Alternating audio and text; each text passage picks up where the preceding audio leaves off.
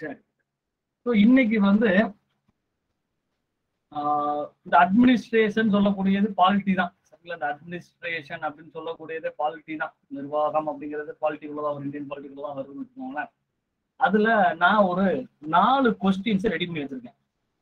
அந்த 4 கொஸ்டின்ஸுக்கும் ஆன்சர் நானே ரெடி பண்ணி வச்சிருக்கேன். சரிங்களா? இது என்னுடைய சொந்த உழைப்பு. சரிங்களா? அதனால கவனமா கிளாஸை கவனிங்க. ஸோ இன்னைக்கு கிளாஸ் நம்ம என்ன பார்க்க போறோம்னா, நான் கொடுக்க போறது notes. It is not a material. Notes அப்படியே பக்காவா எடுத்து கொடுத்துட்டேன். நீங்க பண்ண வேண்டியது, இந்த கொஸ்டின் கேட்டா இல்ல இந்த மாடல்ல இல்ல இந்த டாபிக்ல ஒரு கொஸ்டின் கேட்டா அதுல எப்படி எழுதணும்னு நான் சொல்லி தந்துருவேன். இன்னைக்கு அதான் பார்க்க போறோம். இன்னைக்கு ஃபர்ஸ்ட் கிளாஸ் நம்மளுடைய மெயின்ஸ் கிளாஸ், நான் எடுக்கக்கூடிய முதல் கிளாஸ். சரிங்களா? உங்களுக்கு எடுக்கக்கூடிய முதல் கிளாஸ் வலிமை அகாடமில நான் எடுக்கக்கூடிய முதல் மெயின்ஸ் கிளாஸ். ஸோ எப்படி எழுதணும்னு நான் இன்னைக்கு சொல்லி கொடுத்துருவேன். கிளியரா இருக்கா? இன்னைக்கு என்ன பார்க்க போறோம் 2 மணி நேரங்கிறது கிளியரா இருக்காமா? கிளியரா இருக்கா? ஒரு எஸ் சொல்லுங்க. பிரிலிமினரி ஸ்டூடெண்ட்ஸுக்கு பிரச்சனை கிடையாது, நம்மள ரெகுலரா பார்த்துக்கிட்டே வருவாங்க. புதுசா வந்திருக்க ஸ்டூடெண்ட்ஸுக்கு கொஞ்சம் நீங்க பார்த்துக்கோங்க. ஓகேவா? சூப்பர்மா, very good. So first question பார்க்கலாம். ஸோ அந்த கொஸ்டினுக்கு நம்ம அப்புறம் ஆன்சர் நான் பின்னாடியே வச்சிருக்கேன். என்னுடைய இதுதான். ஸோ ஃபர்ஸ்ட் 6 மார்க் கொஸ்டின் 2 வச்சிருக்கேன். 12 மார்க் கொஸ்டின் 1, 15 மார்க் கொஸ்டின் 1. சரிங்களா? ஸோ ஃபர்ஸ்ட் 6 மார்க் கொஸ்டின் எதுன்னு பாத்தீங்கன்னா, right a short notes about NOTA. நோட்டாவை பற்றி சிறு குறிப்பு வரைக அப்படின்னு இருக்காங்க. சரிங்களா? இப்ப இதுல இந்த ஷார்ட் நோட்ஸ், இந்த குறிப்பு வரைகன்னு இருக்கு பாத்தீங்களா, இதுக்கு பேர் என்ன சொல்லுவாங்கன்னா கீ ஸ்ட்ரோக்ஸ் சொல்லுவாங்க. ஒரு கொஸ்டினை படிக்கும் போது நமக்கு ரொம்ப தெரிய வேண்டிய, இப்ப நோட்டாவை பத்தி கேட்டா சொல்லுவீங்க, யாரை கேட்டாலும் நோட்டாவா சொல்லிருவீங்கல்ல, உங்களுக்கு தெரியும் நோட்டானா என்ன, அது எங்க ஆரம்பிச்சாங்க, எது கொண்டு வந்தாங்க, எல்லாமே நீங்க சொல்லிடுவீங்க. நமக்கு அதுவே பிரச்சனை கிடையாது. சப்ஜெக்ட் டாபிக்கே ப்ராப்ளம் கிடையாது மெயின்ஸை பொறுத்த வரைக்கும். ஏன்னா எல்லாருமே எல்லாத்தையுமே படிச்சு முடிச்சுட்டு தான் வந்து மெயின்ஸ்ல உட்காந்துருக்கேன். அப்ப அது பிரச்சனையா அங்க இல்ல. பிரச்சனை என்னன்னா, கொஸ்டினுக்கு என்ன எழுதுறது, என்ன மாதிரி கொஸ்டின் கேட்க போறான், அந்த கொஸ்டினுக்கு நம்ம எப்படி ஆன்சர் பண்ணணும். ஸோ அந்த 3 மணி நேரம் அப்படிங்கிறது 300 மார்க்குக்கு நம்ம பண்ணக்கூடிய பெர்ஃபார்மன்ஸ். நான் சொல்றது புரியுதா? புரியுதுன்னா ஒரு எஸ் கொடுங்க. ஏன்னா முதல் 4 நாளா கொஞ்சம் வேவ் செட் ஆகிறதுக்கு லேட் ஆகும், அப்புறம் போக போக பின்னிடலாம்.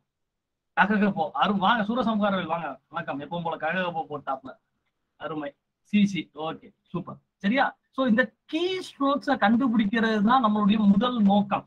ஒரு கொஸ்டின்ல வாப்பா முதல் ஒன் வாப்பா, கீ ஸ்ட்ரோக்ஸை கண்டுபிடிக்கிறதா நம்மளுடைய முதல் நோக்கமா இருக்கணும். சரிங்களா?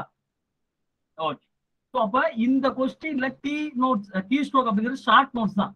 குறிப்பு வரைக அப்படிங்கிறதா கீ ஸ்ட்ரோக்ஸ். ஓகேங்களா? ஸோ அதே மாதிரி 2வது கொஸ்டின்ல கீ ஸ்ட்ரோக் எது, யாராவது சொல்ல முடியுமா? 2வது 6 மார்க் கொஸ்டின்ல இருக்கக்கூடிய கீ ஸ்ட்ரோக் எது? எது கீ ஸ்ட்ரோக்? பங்களிப்பு. Super super, explain. யாரோ மைக் ஆன் பண்ணிருக்கீங்க, ஆனா எனக்கு ஒண்ணும் கேட்காது. அந்த போட்டோவை பார்த்து கண்டுபிடிச்சேன். இல்ல இல்ல, ரோல் இல்ல. அஸ்வின் 97 ரோல் கிடையாது. அவங்க கீதா சொல்ற மாதிரி எக்ஸ்பிளைன், அதுதான் விளக்குக. ஏன்னா கீ ஸ்ட்ரோக்ஸ் பல வகைப்படும். பல வகைனா இங்க பாருங்க, உங்களுக்கு எப்படி சொல்லணும்னா key strokes explain, describe, detail, examine, analyse, critically analyse, criticise. இது இந்த மாதிரி போயிட்டே இருக்கும்.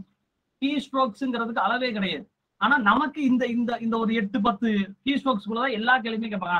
எவால்வேட் என்ன வேணா இருக்கலாம், உங்களுக்கே தெரியுது. அப்புறம் நீங்க ரோல்னு சொன்னீங்க, எவால்வேட்னு சொல்லிட்டு நீங்களே ரோல்னு மேல கொடுத்துருக்கீங்க. சரியா? அப்ப எக்ஸ்பிளைன், விளக்குக. இங்க இதுதான் விஷயம். ஏன்னா கொஸ்டின் நம்ம பின்னாடி பார்ப்போம், கொஸ்டின் ஆன்சர் பின்னாடி வரிசையா வச்சிருக்கேன், இங்கிலீஷ் அண்ட் தமிழ்ல இருக்கும். ஸோ அது பிரச்சனை கிடையாது. எக்ஸ்பிளைன், விளக்குக அப்படிங்க. சரிங்களா? அடுத்து இந்த 12 மார்க் கொஸ்டின்ல எது கீ ஸ்ட்ரோக்? 12 மார்க் கொஸ்டின்ல கீ ஸ்ட்ரோக் எது? 12 மார்க் கொஸ்டின்ல அருமை, விவரி, அருமை அருமை அருமை, டிஸ்கிரைப். சரிங்களா? அருமை. மறுபடியும் யாரும் மைக் ஆன் பண்ணிருக்கீங்க, எனக்கு கேட்காதுமா. சரிங்களா? நீங்க அந்த போட்டோல எனக்கு தெரியுது இந்த மைக் ஆன் பண்ண சிம்பிள், அதனால சொல்றேன். கமெண்ட் பண்ணுங்க. ஏன்னா நம்ம லேப்டாப்ல இது பிரச்சனை, ஆடியோ அதனால கேட்காது. ஓகேவா? சூப்பர், விவரி. இந்த 15 மார்க் கொஸ்டின்ல இந்த கொஸ்டின்ல எது கீ ஸ்ட்ரோக்?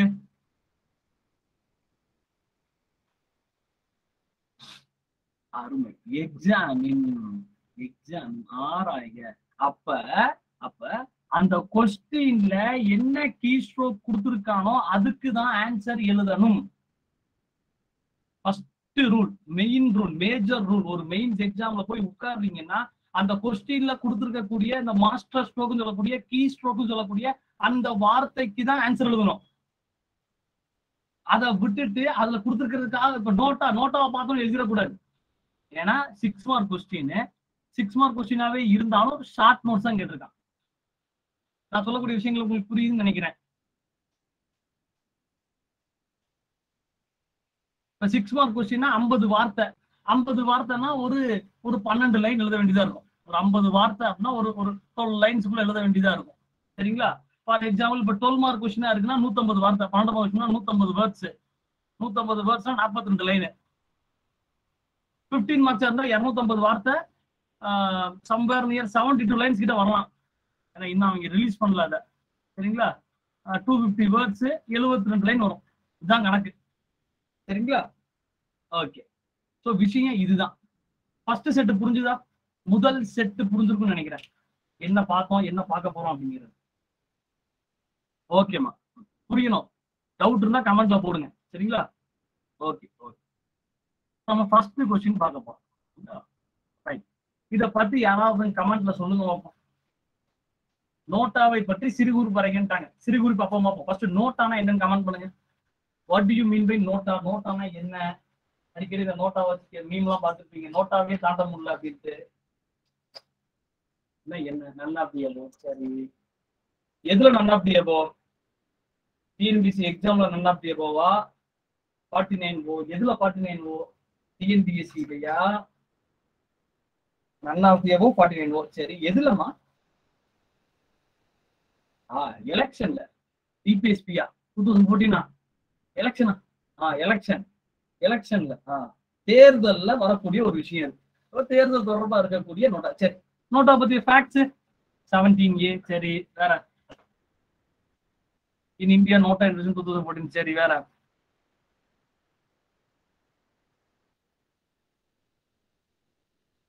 மெயின்ஸை பொறுத்த வரைக்கும் நீங்க எவ்வளவு இன்டராக்ட் பண்றீங்களோ அவ்வளவுதான் விஷயம். நானே சொல்லிட்டு இருந்தேன்னா போர் அடிச்சிடும் உங்களுக்கு.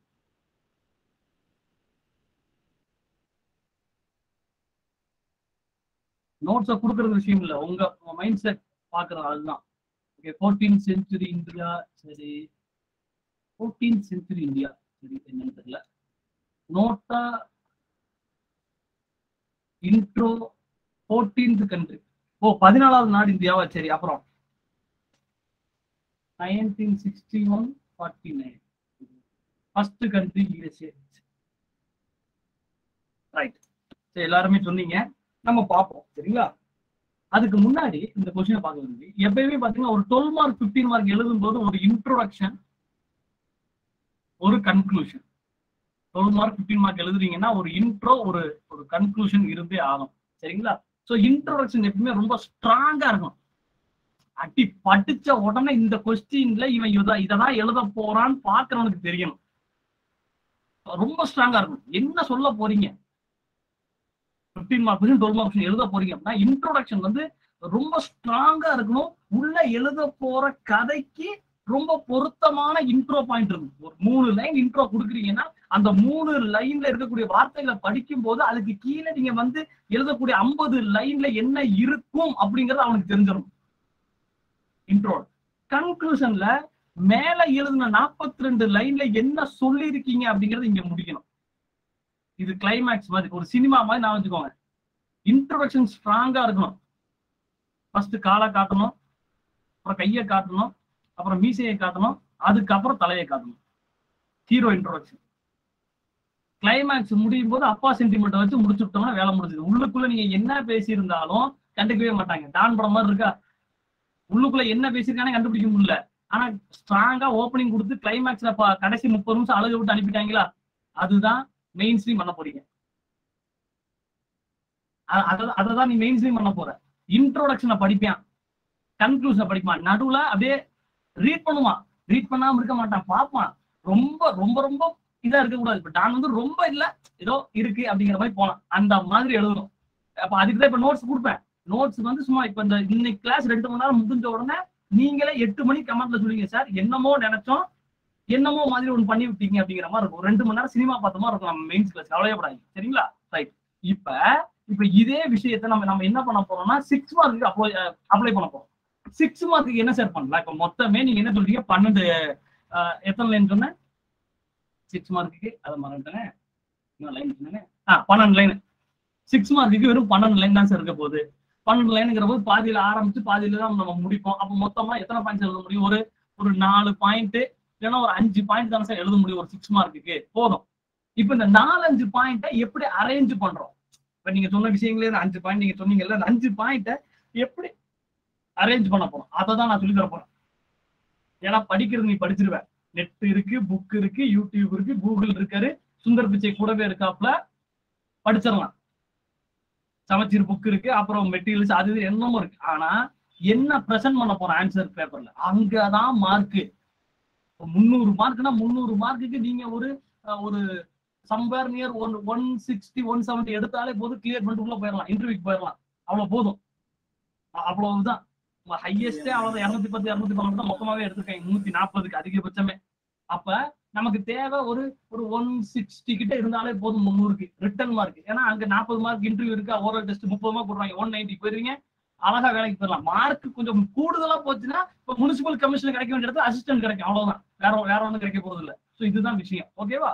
இப்ப நீங்க சொன்ன விஷயம் நோட்டால நீங்க சொன்ன விஷயத்துல நானும் சொல்ல போறேன். ஆனா எப்படிங்கறதான் கேள்வி. இப்ப நான் ஃபுல்லா சொல்லி தருவேன், சொல்லி தந்து உங்களை தான் கேள்வி கேட்க போறேன். எந்த பாயிண்ட நீ ஃபர்ஸ்ட் எழுதுவ? எல்லாரும் சொல்ல மனசாட்சிக்கு நோட்ஸை பார்த்தும் தெரியும், இந்த பாயிண்ட ஃபர்ஸ்ட் எழுதுவோம், இந்த பாயிண்ட கடைசியில வைப்போம், இதை நடுவில் வச்சுக்கலாம், உனக்கே தோணும். அதான் நீ பண்ண போற, சரியா? இது நம்ம என்னுடைய நோட்ஸ், ஓன் நோட்ஸ். எப்பவும் இங்கிலீஷ் தமிழ்ல இருக்கு, கவலைப்படாங்க. அப்ப right short notes about NOTA, இது என்னுடைய நோட்ஸ் கொடுக்குறேன். நான் வந்து டெஸ்ட் எழுதுறேன், நான் நோட்ஸ் தான் வச்சிருக்கேன், சரியா? 27 செப்டம்பர் 2013 உச்ச நீதிமன்றம் என்ன சொல்லுது? தேர்தலில் போட்டியிடும் அனைத்து வேட்பாளர்களையும் நிராகரிக்கும் உரிமை யாருக்கு இருக்குன்னு சொல்றான்? ஓட்டு போற நமக்கு, வாக்காளர்களுக்கு உண்டு என அறிவிக்குது. எப்ப? 27 செப்டம்பர் 2013. இப்ப இது நல்லா தெரிஞ்சாதான் இந்த டேட்டு மாசம் வருஷத்தை எழுதணும். தெரியலையா? அப்படியே இந்த டேட்டு மாசம் வருஷத்தை கட் பண்ணிட்டு உச்ச நீதிமன்றம் கூறிய தீர்ப்புன்னு போட்டலாம், சரியா? இது first point. இங்கிலீஷுக்கு 27 September 2013 supreme court rules that voters have the right to reject all candidates contesting in elections. Section 49 தமிழை படிப்போம். தேர்தல் நடத்தை விதிமுறைகள் 1961 படி பிரிவு 49 ஒரு வாக்காளர் தனது வாக்காளர் வரிசை எண்ணை 17A படிவத்தில் பதிவு செய்த பின்னர் எதிர்மறை வாக்கினை செலுத்தலாம். இது ரொம்ப முக்கியம். ஆர்டிகல் 49 என்ன சொல்லுதுன்னா, code of conduct for election 1961 படி voter can cast a negative ballot after registering his voter serial number on form 17A. இது முக்கியமான பாயிண்ட். இது ரெண்டாவது பாயிண்ட். மூணாவது பாயிண்ட், ஏன்னா 6 மார்க் தான், அடுக்கிட்டே போக கூடாது. நோட்டா சின்னத்தை வடிவமைப்பு நிறுவனத்தின் பேராசிரியர் தருண் தீப்கிதர் வடிவமைத்தார். அது எங்க இருக்கு அந்த நிறுவனம்? அகமதாபாத்ல இருக்கு. இப்ப ஃபார் எக்ஸாம்பிள், இப்ப இந்த பாயிண்ட எனக்கு தெரிஞ்சு வேற யாருடைய ஸ்டூடெண்ட்ஸ் உடைய நோட்டு இந்த பாயிண்ட் இருக்காது. எனக்கு தெரிஞ்ச வரைக்கும் கொஞ்சம் நல்லா படிச்சு கொஞ்சம் ஏற்கனவே ஒரு 2 அட்டெம்ப்ட் கொடுத்த ஸ்டூடெண்ட்ஸ் கிட்ட, கேண்டிடேட் கிட்ட இந்த பாயிண்ட் இருக்கலாமே தவிர எனக்கு தெரிஞ்சு வேற யார்ட்டும் இருக்காது. அப்ப இந்த பாயிண்ட் நமக்கு ரொம்ப முக்கியமான பாயிண்ட், சரிங்களா? நோட்டா ஃபர்ஸ்ட் இந்தியாவில எப்ப கொண்டு வந்தாங்கன்னா 2009 சத்தீஸ்கர் மாநிலத்தினுடைய உள்ளாட்சி தேர்தல் அறிமுகப்படுத்தப்பட்டது. NOTA was first introduced in India 2009 Chhattisgarh local body election, சரிங்களா? இது 4வது பாயிண்ட், ஓகேவா? நடத்துறது ஃப்ளோ புரியுதா?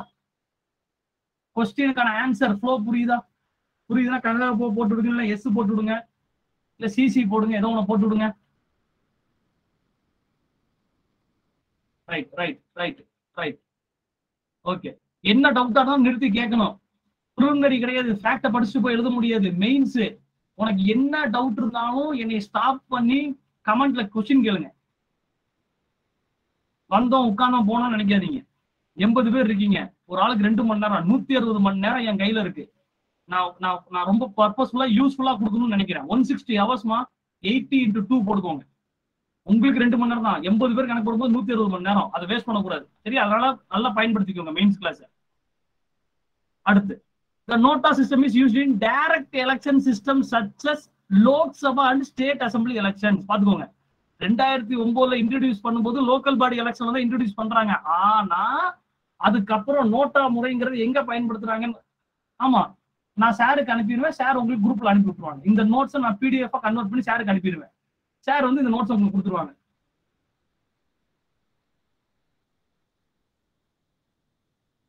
அதுக்கு வருவோம் சூப்பர் கோபாலகிருஷ்ணன், அதுக்கு வருவோம். நான் சொல்லுவேன், அது உங்கள்கிட்ட தான் கேட்க போறேன். அருமை, அதை மைண்ட்ல வச்சுக்கோங்க, இந்த பாயிண்ட் மைண்ட்ல வச்சுக்கோங்க, நம்ம பார்ப்போம். சரிங்களா? இது 5வது point. NOTA system is used in direct election system such as Lok Sabha and state assembly elections. ஓகேவா? When nota was officially used in 2014, India was the 14th country to introduce nota. ரைட்டா? சோ இவ்வளவுதான் 6 பாயிண்ட் நம்ம வச்சிருக்கோம். கோடு போட்ட பேப்பர்ல எழுதும் போது இந்த 6 பாயிண்ட் ஆட்டோமேட்டிக்கா அந்த 12 லைன் நிறைச்சிடும். இந்த 6 பாயிண்டே போதும். இப்ப அவர் கோபாலகிருஷ்ணன் கேட்ட மாதிரி நோட்டாவை எழுதலாமா அப்படின்னா எழுதலாம், ஒரு தப்பும் கிடையாது. நன் ஆஃப் தி அபோ அப்படின்னு போட்டு நீங்க எழுதலாம் உங்களோட. சரி, இப்ப கமெண்ட்ல சொல்லுங்க, இப்ப இந்த 6 பாயிண்ட்ல எந்த பாயிண்ட ஃபர்ஸ்ட் பாயிண்டா வைக்கலாம்? எந்த பாயிண்ட ஃபர்ஸ்ட் பாயிண்டா வைக்கலாம்? இன்ட்ரோடக்ஷன். இப்ப 6 மார்க்கு ஒரு இன்ட்ரோ பாயிண்ட், இன்ட்ரோடக்ஷன் நம்ம போட்டு எழுத முடியாது. ஃபர்ஸ்ட் பாயிண்டா எந்த பாயிண்ட் வைக்கலாம்? முதல்வன் செகண்ட் பாயிண்ட்ங்கிறாரு. ஆர்ட் சாரா?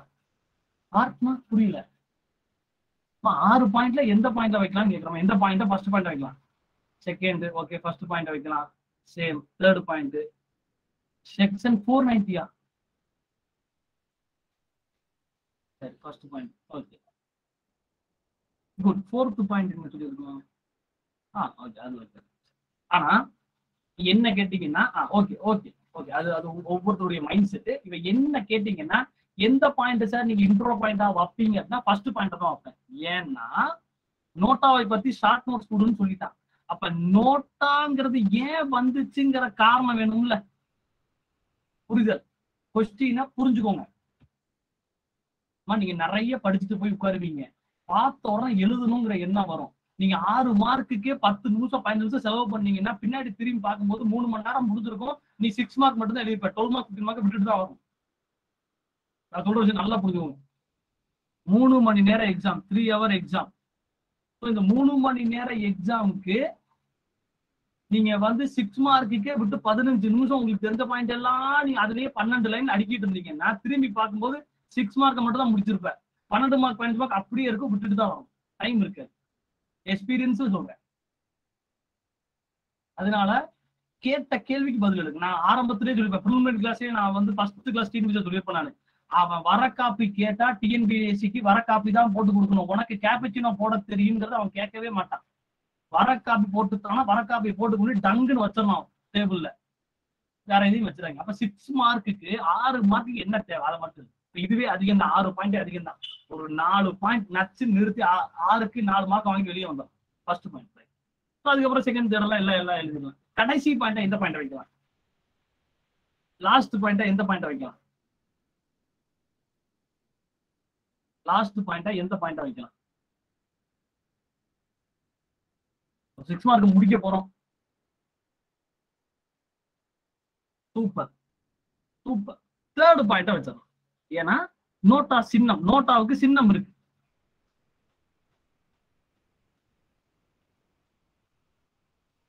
கேஸ்ட் நெகட்டிவ் பேலன்ஸ்ங்கிறது எக்ஸாக்டா இருக்காதா? 2x முதல்வன் என்ன கேக்குறீங்க?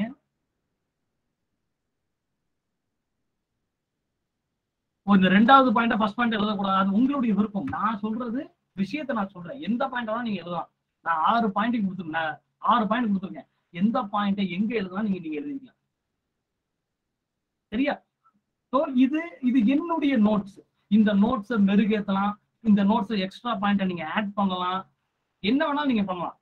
Anything you can to. நான் 6 பாயிண்ட் கொடுத்துருக்கேன். இல்ல சார் நான் 10 பாயிண்ட் வச்சுக்கிறேன், வச்சுக்கோங்க.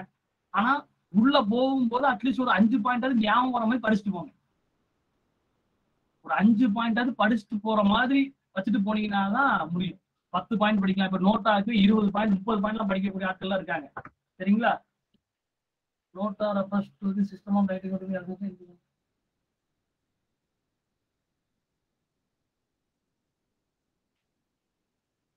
எதுக்கு போட்டிருக்கீங்க கோபாலகிருஷ்ணன் இவ்வளவு பெரிய கமெண்ட்?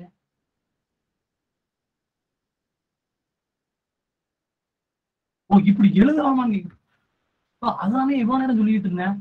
இந்த கொடுத்துருக்கேன்ல இந்த 6 பாயிண்ட் நீங்க மேக் பண்ணிக்கோங்க. ஆனா இவ்வளவு ரொம்ப ஸ்ட்ரைட்டா இருக்குது. இன்னும் கொஞ்சம் டீட்டெயில்டா எழுதணும். ஏன்னா உங்களுக்கு 12 லைனு, நீங்க 12 லைனையும் ஃபில் பண்ணணும். ஸோ அதுக்கு தகுந்த மாதிரி நீங்க பார்த்துக்கோங்க. சரிங்களா? Okay okay. ஸோ கிளீனா எழுதணும். நடுவுல ஆரம்பிக்கணும். பேப்பருடைய சென்டர் ஆஃப் பாயிண்ட்ல ஆரம்பிக்கணும். எழுத்து கேப் இருக்கணும். ஒரு வார்த்தைக்கு இன்னொரு வார்த்தைக்கு ஒரு விரல் கேப் இருக்கணும். எழுதி எழுதி பழகுங்க. அப்பதான் உங்களுக்கு அடுக்க தெரியும். வார்த்தைகளை அடுக்க தெரியும். ஏன்னா கிராமட்டிக்கல் மிஸ்டேக் பார்க்க மாட்டாங்கன்னாலும் ஒரு அளவுக்காவது கிராமரோட எழுதணும். வேண்டாம், நான் தான் பிடிஎஃப் அனுப்பி கொடுத்துருவேன்ல. நோட்ஸ் இப்போ நோட்ஸ் நோட் பண்ணிட்டு ஒரு கொஸ்டின் தான் நம்ம முடிப்போம் 3 மணி நேரம் 2 மணி நேரத்துல. இப்ப எல்லாம் நோட் பண்ணக்கூடாது. இப்ப நான் சொல்ற விஷயத்த காலைல வாங்கிட்டே இருக்கணும். ரெக்கார்டிங் இருக்கு, பிடிஎஃப் நான் சாருக்கு அனுப்பி கொடுத்துருக்கேன். சார் குரூப்ல அதை ஷேர் பண்ணிடுவாங்க. அந்த நோட்ஸ் அங்க எடுத்துக்கோங்க. சரியா? ரைட். நோட்டா புரிஞ்சுதா? ரைட் ஷார்ட் நோட்ஸ் எப்படி சொல்றேன்? ஷார்ட் நோட்ஸ் தான். குறிப்பு வரைக, குறிப்பை வரைஞ்சிட்டோம், அவ்வளவு வேலை முடிஞ்சது. ஃபர்ஸ்ட் கொஸ்டின் புரிஞ்சுதா? ஒரு 6 மார்க் எப்படி எழுதணும்னு புரிஞ்சுச்சாமா? Okay right. இதுக்கு முன்னாடி நீங்க மெயின்ஸ் கிளாஸ் அட்டன் பண்ணிருப்பீங்கன்னு நினைக்கிறேன். வியாழக்கிழமைல இருந்து கிளாஸ் போயிட்டு இருக்குன்னு நினைக்கிறேன். சரிங்களா? நம்ம கிளாஸ் உங்களுக்கு கொஞ்சம் புதுசா மெயின்ஸுக்கு வந்து என்னுடைய கிளாஸை பாக்குறவங்க கொஞ்சம் வித்தியாசமா இருக்கலாம். இங்கிலீஷ் அண்ட் தமிழ்லயே இருக்கும். இங்கிலீஷ் மக்கள் இங்கிலீஷ் எடுத்துக்கோங்க, தமிழ் மக்கள் தமிழ் எடுத்துக்கோங்க. Super super. ஏதாவது டவுட் இருந்தா கேட்கணும். 2வது 6 மார்க் என்னன்னு பாத்தீங்கன்னா, மக்களாட்சியில் எதிர்கட்சியின் பங்களிப்பை விளக்குக. வேற மாதிரி சார் நோட் சார். சூப்பர்மா super. Thank you thank you. Explain the role of the opposition in democracy. இதுக்கு சொல்லுங்க பாப்போம், என்னெல்லாம் சொல்லலாம். மக்களாட்சியில் எதிர்கட்சியின் பங்களிப்பை விளக்குங்கன்னா உங்களுக்கு என்னெல்லாம் நான் உங்களுக்கு என்னெல்லாம் சொல்லலாம்? உங்களுக்கு தெரிஞ்சே சொல்லுங்க, தெரியலனாலும் பிரச்சனை கிடையாது, கத்துக்கலாம்.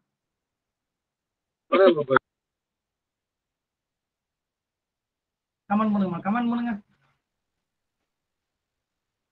ஆளுங்கட்சி குறைகள் சரி.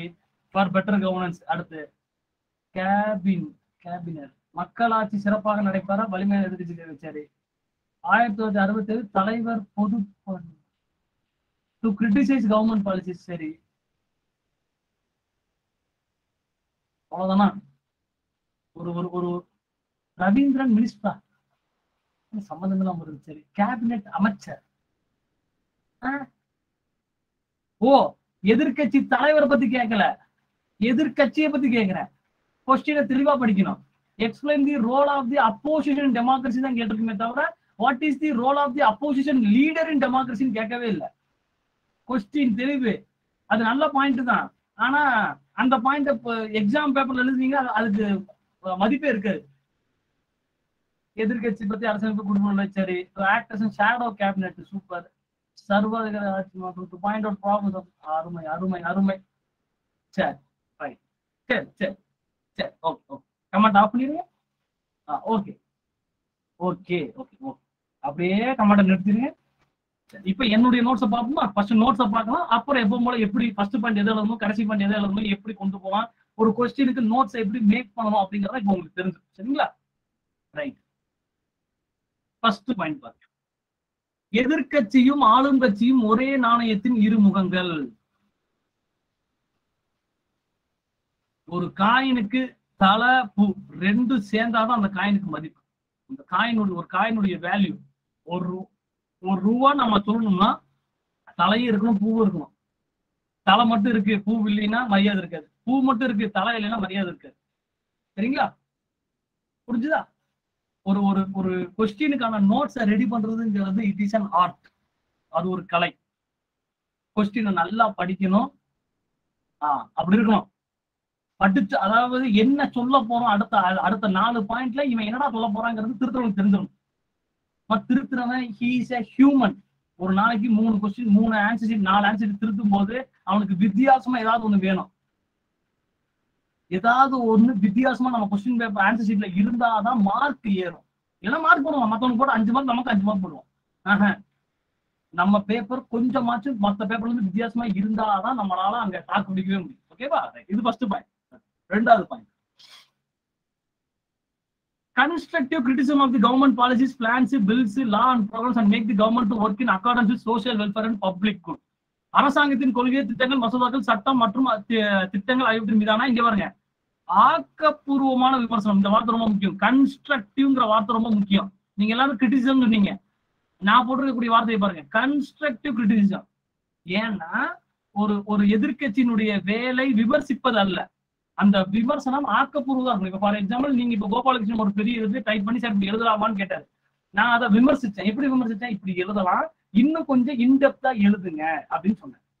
அதுதான் கன்ஸ்ட்ரக்டிவ் கிரிட்டிசிசம். கிரிட்டிசிசம்ங்கிறது வேற, ஆக்கப்பூர்வ விமர்சனங்கிறது வேற. ஏன்னா ஆக்கப்பூர்வ விமர்சனம் உன்னை வளர செய்யும், growth, வளர்ச்சியை நோக்கி உன்னை நகர செய்யும். அதுதான் கன்ஸ்ட்ரக்டிவ் கிரிட்டிசிசம். எதிர்கட்சியுடைய வேலை வந்து ஆளுங்கட்சியினுடைய பாலிசிஸ், பிளான்ஸ், திட்டங்கள், சட்டம், இது எல்லாத்தையும் எதிர்க்கிறதா சரி இல்ல, அது அவங்களுடைய வேலை இல்ல. நீ சரியா வேலை செய்யணுங்கிறத நாங்க சொல்ல வரோம், அவ்வளவுதான். அது நீங்க போடுங்க, ஆக்கப்பூர்வ விமர்சனம் மற்றும் சமூக நலன் அன்று பொது நலனுக்கு ஏற்ப அரசாங்கத்தை செயல்பட வைக்கிறது.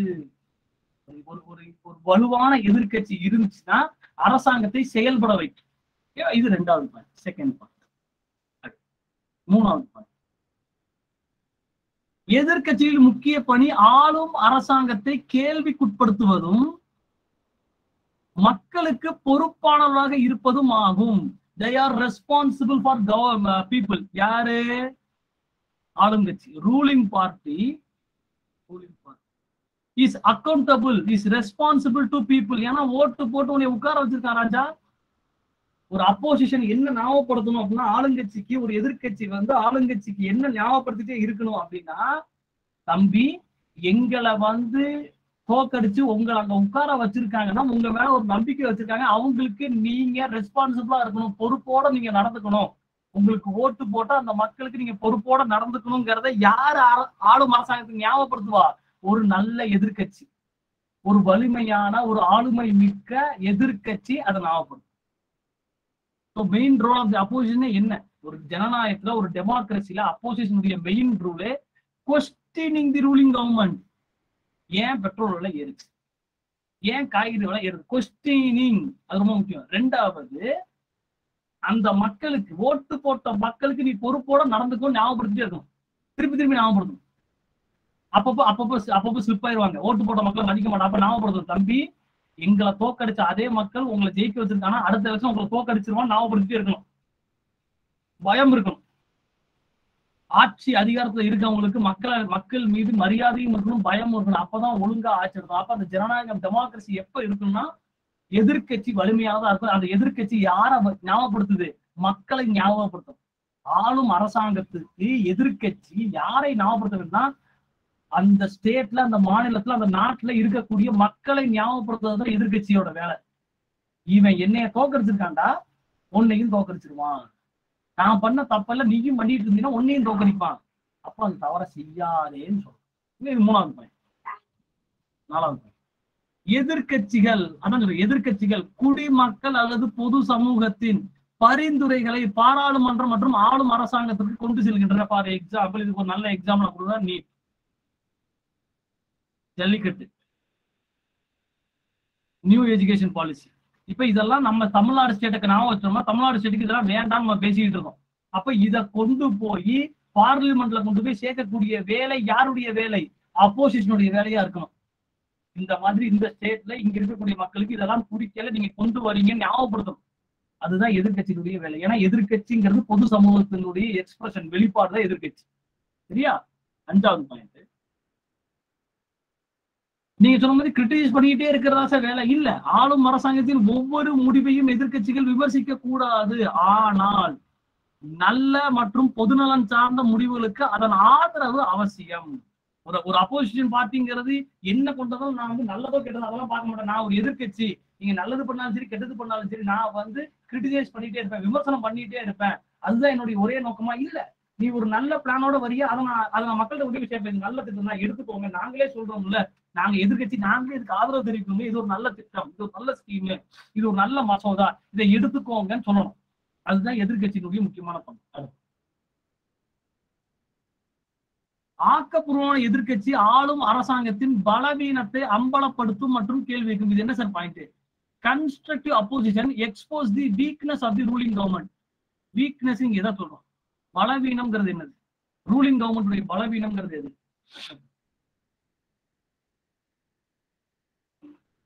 எதை நம்ம வீக்னஸ் சொல்றோம்? ஒரு ரூலிங் கவர்மெண்ட் வீக்னஸ்ங்கிறது எது?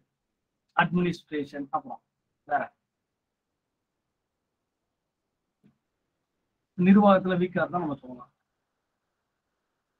இப்ப தமிழ்நாட்டை எடுத்துப்போம். இப்ப தமிழ்நாட்டுல இப்ப ரீசெண்டா போயிட்டு இருந்த பிரச்சனை பாத்தீங்கன்னா ஓகே ஓகே ஜி ஸ்கொயர் பிரச்சனை தமிழ்நாட்டுல பெருசா போயிட்டு இருக்கு. Real estate problem. ஸோ ஒரு நல்ல எதிர்கட்சி ஆளுங்கட்சியினுடைய இந்த தவறை சுட்டி காட்டும். அதுதான் வீக்னஸ் எக்ஸ்போஸ் பண்றது. பாத்துக்கோங்க மக்களே, எங்க நாங்க பண்ண அதே தப்பு இவங்களும் பண்றாங்க. எஸ், தவறான கொள்கை, ஃபெயில்டு பாலிசிஸ், அதை வெளிப்படுத்தணும். வெளிப்படுத்தினாதான் ஒரு நல்ல அப்போசிஷன். அதை விட்டுட்டு ஆளுங்கட்சியோட கை குலுக்கிட்டு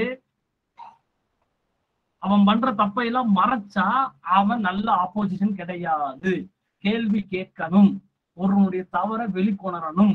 அப்பதான் அடுத்த தடவை தப்பை செய்ய மாட்டான். இது எத்தனாவது பாயிண்ட்? ஆறாவது பாயிண்டா? 6th point. 7th point.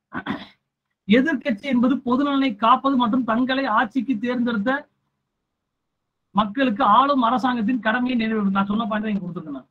Opposition is the guardian of the public interest and remain the ruling government. It is duty towards the people who elected them to power. நான் இவ்வளவு நேரம் சொன்ன விஷயத்தை இங்க கொடுத்துருக்கேன். எதிர்கட்சி என்பது பொது நலனை காப்பது மற்றும் தங்களை ஆட்சிக்கு தேர்ந்தெடுத்த மக்களுக்கு ஆளும் அரசாங்கத்தின் கடமையை நினைவூட்டுகிறது. இது 7வது பாயிண்ட். இந்த பாயிண்ட். பாராளுமன்ற குழுக்களில் உறுப்பினராக இருக்கும் எதிர்கட்சி உறுப்பினர்கள் குழு செயல்முறையின் ஒரு பகுதியாக புதிய சட்டத்தை ஆராய்வதற்கு மேலும் ஒரு வாய்ப்பு உள்ளது. இது ரொம்ப முக்கியம். அப்போசிஷன்ல இருக்காங்கன்னு வச்சுக்கோங்களேன், அவங்க பாத்தீங்கன்னா பார்லிமெண்ட்ல நிறைய கமிட்டிஸ் இருக்கு. பார்லிமெண்டரி கமிட்டிஸ், ஹவுஸ் கமிட்டி, அது இது எக்கச்சக்கமா ரெகுலேஷன் கமிட்டி அதெல்லாம் இருக்கு. ஸோ அந்த கமிட்டியில மெம்பரா இருப்பாங்க. ஏன்னா ஒரு அப்போசிஷன் மெம்பர் கண்டிப்பா அதுல இருக்கணும். அப்படி இருக்கும்போது என்ன ஒரு ஆப்பர்ச்சுனிட்டி நமக்கு வருதுன்னு பாத்தீங்கன்னா, மக்களுக்கு என்ன ஒரு வாய்ப்பு வருதுன்னா, ஒரு சட்டமா வர்றதுக்கு முன்னாடியே அந்த பில்ல ஆக்ட் ஆகிறதுக்கு முன்னாடியே அந்த பில்ல படிக்கக்கூடிய வாய்ப்பு இந்த அப்போசிஷன் மெம்பர்ஸுக்கு வருது. அப்போசிஷன் மெம்பர்ஸ், இந்த எதிர்கட்சியில இருக்கக்கூடிய ஆட்களுக்கு இந்த வாய்ப்பு இருக்கு. அப்போ அதை படிக்கும் போது மக்களுக்கு சொல்லலாம், இந்த பில்லுல இந்த தப்பு இருக்கு, இதை கொண்டு வர போறாங்கன்னு சொல்லணும். ஓகேவா? So 8 point. இந்த கொஸ்டின் புரிஞ்சுதாமா? மக்களாட்சியில் எதிர்கட்சியின் பங்களிப்பை விளக்குக அப்படிங்கிற கொஸ்டினுக்கு என்ன மாதிரி நோட்ஸ் ரெடி பண்ணணும்னு புரிஞ்சுதா? இப்ப கேளுங்க. ஏதாவது டவுட் இருந்தா கமெண்ட்ல கேளுங்க.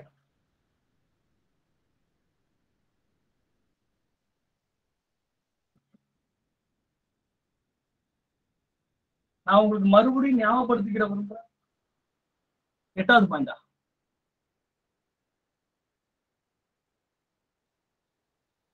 8வது பாயிண்ட்ல பார்லிமெண்டரி கமிட்டிஸ் நிறைய இருக்கும். பிரிலிமினரில படிச்சீங்களா? பார்லிமெண்டரி கமிட்டிஸ், பாராளுமன்ற குழுக்கள் இருக்கும். அந்த குழுக்கள்ல ஆளுங்கட்சி சார்ந்த அமைச்சர்கள் எல்லாருமே இருக்கும் பொழுது எதிர்கட்சி சார்ந்த ஒரு உறுப்பினர் அங்க இருப்பார். ஒரு கேபினெட் அமைச்சருக்கு ஈக்குவலான பதவியை கொடுத்து அவர் அங்க உட்கார வச்சிருப்பாங்க அந்த குழுல. அந்த கமிட்டியில இருக்கும்போது என்ன வாய்ப்பு நமக்கு கிடைக்குதுன்னா, ஆளும் அரசாங்கம் ஒரு சட்டத்தை, அதுக்குதான் 8 பாயிண்ட் கொடுத்துருக்கேன். இந்த 8ல எந்த 4 பாயிண்ட் 5 பாயிண்டா உங்களுக்கு எழுத வேணுமோ அதை நீங்க எழுதிக்கலாம். எனக்கு தெரியாதா அது 6 மார்க்கு, நான் 8 பாயிண்ட் கொடுக்குறேன். ஏன்னா இது வந்து ஃபார் எக்ஸாம்பிள் இது 6 மார்க்கா இல்லாம 12 மார்க்காவும் கேட்கலாம். இப்ப நோட்டாவெல்லாம் 12 மார்க்கா கேட்க முடியாது. ஏன்னா அதுல ஒண்ணுமே இல்லை, எழுத முடியாது. இப்ப இந்த டெமோக்ரஸிங்கிற வார்த்தைக்குள்ள வச்சு கதை எழுத முடியும். அதனாலதான் நான் 8 பாயிண்ட் கொடுத்துருக்கேன். இந்த 8ல உங்களுக்கு எது முக்கியமா படுதோ அந்த 4 பாயிண்ட் நீங்க எழுதணும். இந்த 8ஐயுமே நல்லா கட் பண்ணி எழுத முடியுமா எழுதிக்கோங்க. உங்களுடைய தனிப்பட்ட ஒரு மனசு. 6 மார்க்கு ஒரு 5 பாயிண்ட் நச்சுன்னு எழுதினாலே நமக்கு நல்ல மார்க் விழுந்துடும். அந்த பார்லிமெண்டரி கமிட்டிஸ்ல எதிர்கட்சியை சேர்ந்த அப்போசிஷன் மெம்பர்ஸ் இருப்பாங்க. அவங்களுக்கு என்ன வாய்ப்புனா, ஒரு சட்டம் ஒரு சட்டம் வர்றதுக்கு முன்னாடியே அதை வந்து பில் மசோதாவை படிக்கிறதுக்கான எல்லா வாய்ப்புமே இருக்கும். அப்ப கேள்வி கேட்பாங்க, ஏன் இதை கொண்டு வரீங்க, ஏன் இதை இப்படி பண்றீங்கன்னு கேள்வி கேட்க முடியும். 12 மார்க்கர் தான் நிறைய பாயிண்ட் தேவைப்படும். எத்தனை பத்தே பத்தாது. நீங்க குறைஞ்சது ஒரு 16 18 பாயிண்ட் உங்க கையில இருந்தாலும் 12 மார்க் எழுதவே முடியும். ஓகேவா? ஸோ விஷயம் இவ்வளவுதான். ஒரு ஒரு ஒரு கொஸ்டினுக்கு ஆமா ஆமா ஆமா ஆமா ஆமா அந்த கம்பெனி ஆம்புட்ஸ்மேன் கம்பெனி இல்ல. லோக் ஆயத்தா லோக் அதாலத்தெல்லாம் இருக்கு இல்லையா? சரி, லோக் அதாலத் வராது, அது வந்து பீப்புள்ஸ் கோர்ட், மக்களின் லோக் ஆயத்தாலாம் இருக்கு இல்லையா? அந்த அப்போசிஷன் மெம்பர்ஸ் போடுறாங்க அந்த மாதிரி தான். சரிங்களா? ஸோ நான் சொல்ல வர்றது ரொம்ப சிம்பிள். மெயின்ஸை பொறுத்த வரைக்கும் பயப்படுறதுக்கு ஒண்ணுமே கிடையாது. ஃபுல்லா பயமுறுத்தி வச்சிருப்பாங்க, அப்படிலாம் ஒண்ணுமே கிடையாது. மெயின்ஸை மாதிரி ஒரு ஈஸியான ஏரியா எதுவுமே கிடையாது. என்ன நமக்கு கொஞ்சம் நாலேஜ் மட்டும் இருக்கணும், அவ்வளவுதான். அது இருந்துச்சுன்னா மெயின்ஸ் ரொம்ப ஈஸி. இப்ப ஃபார் எக்ஸாம்பிள் இந்த கொஸ்டினை படிச்ச உடனே உங்களுக்கு வந்து ஆர்வம் வரும், ஆஹா எழுதிடுவோம் அப்படின்ட்டு. ஒரு கொஸ்டின் 5 தடவை படிக்கணும். எக்ஸாம் ஹால்லே 5 தடவை அந்த கொஸ்டினை படிக்கணும். அப்பதான் அந்த கொஸ்டினை என்ன கொடுத்துருக்காங்கிற அறிவு கொஞ்சமாவது நமக்கு அந்த இடத்துல வரும். Knowledge, அறிவுங்கிறது knowledge. ஏன்னா நீங்க திடீர்னு அப்போசிஷன் லீடரை பத்தி சொல்லிட்டீங்க, அங்க அப்போசிஷன் லீடரை பத்தி கேட்கவே இல்லை. நான் மறுபடியும் சொல்றேன், அவன் என்ன கேட்கிறானோ அதுக்கு பதில் சொல்லி பழகு. அப்போசிஷன் கேட்டா அப்போசிஷன் மட்டும் தான் சொல்லணும். அப்போசிஷன் லீடரை பத்தி சொல்லவே முடியாது. அப்போசிஷன் லீடரை பத்தி சொல்லணும், அப்ப அப்போசிஷன் கூடிய துணைத் தலைவரை பத்தி சொல்லணும், மெம்பர்ஸை பத்தி சொல்லணும். அப்படி சொல்ல முடியாது. ஒரு எதிர்கட்சி அப்படிதான் மக்களாட்சியில் எதிர்கட்சியுடைய பங்களிப்பை விளக்குக, எக்ஸ்பிளைன். அப்ப எக்ஸ்பிளனேஷன் கொடுத்துருக்கோம். அப்ப ரூலிங் பார்ட்டி அப்போசிஷனா யாரு, அவங்க என்ன பண்ணுவாங்க, அப்போசிஷனுடைய வேலை என்ன, அவ்வளவு விஷயம், அவ்வளவுதான். ஓகேவா? So 2 6 mark. நோட்டாவை பத்தி சிறு குறிப்பு வரைங்க. இது வந்து அடுத்து என்னது, ரோல் ஆஃப் அப்போசிஷன் டெமோக்ரஸி. சரிங்களா? அடுத்து 12 மார்க். அப்புறம் ஒரு 15 மார்க். அதுக்கப்புறம் கொஸ்டின் பார்ப்போம். சரிங்களா? கவலைப்படாங்க. மாடல் கொஸ்டின் எப்படி இருக்குங்கிறத பார்ப்போம். எந்த மாதிரி எழுதணும்னு நான் சொல்லித்தரேன். இந்த மொத்தம் ஃபுல் கொஸ்டின் பேப்பர் நான் வந்து உங்களுக்கு சொல்லித்தரேன். என்னது, group 2 model question paper release பண்ணாங்க இல்லையா? Part A, part B, part C இருக்கு இல்லையா? 6 மார்க், 12 மார்க், 15 மார்க். இந்த ஜேம்ஸ் வெப் டெலஸ்கோப்லாம் இருக்கு இல்லையா? என்ன ஏது நான் உங்களுக்கு சொல்லித்தரேன். எப்படி எழுதணும்னு நான் சொல்லித்தரேன். இதை சொல்லு பார்ப்போம். தேர்தலில் ஊடகம் மற்றும் சமூக ஊடகம் பங்களிப்பை விவரி. Describe the role of media and social media in the election. மீடியாவே வச்சுக்கோங்க கம்ப்ளீட்டா, அப்பதான் எழுத முடியும். நீங்க மீடியா தனியா சோசியல் மீடியா தனியா வச்சுக்கிட்டீங்கன்னா உண்மை எழுத முடியும்.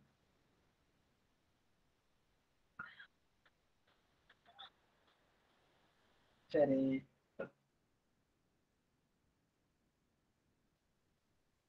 சரி சரி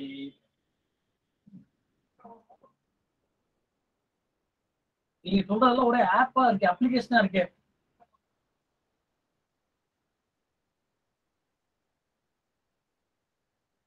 சரி, வேற அவேர்னஸே 2 பாயிண்ட் வந்துருச்சு. அவர் 2 ஆப்பை சொல்லிட்டாங்க. அடுத்து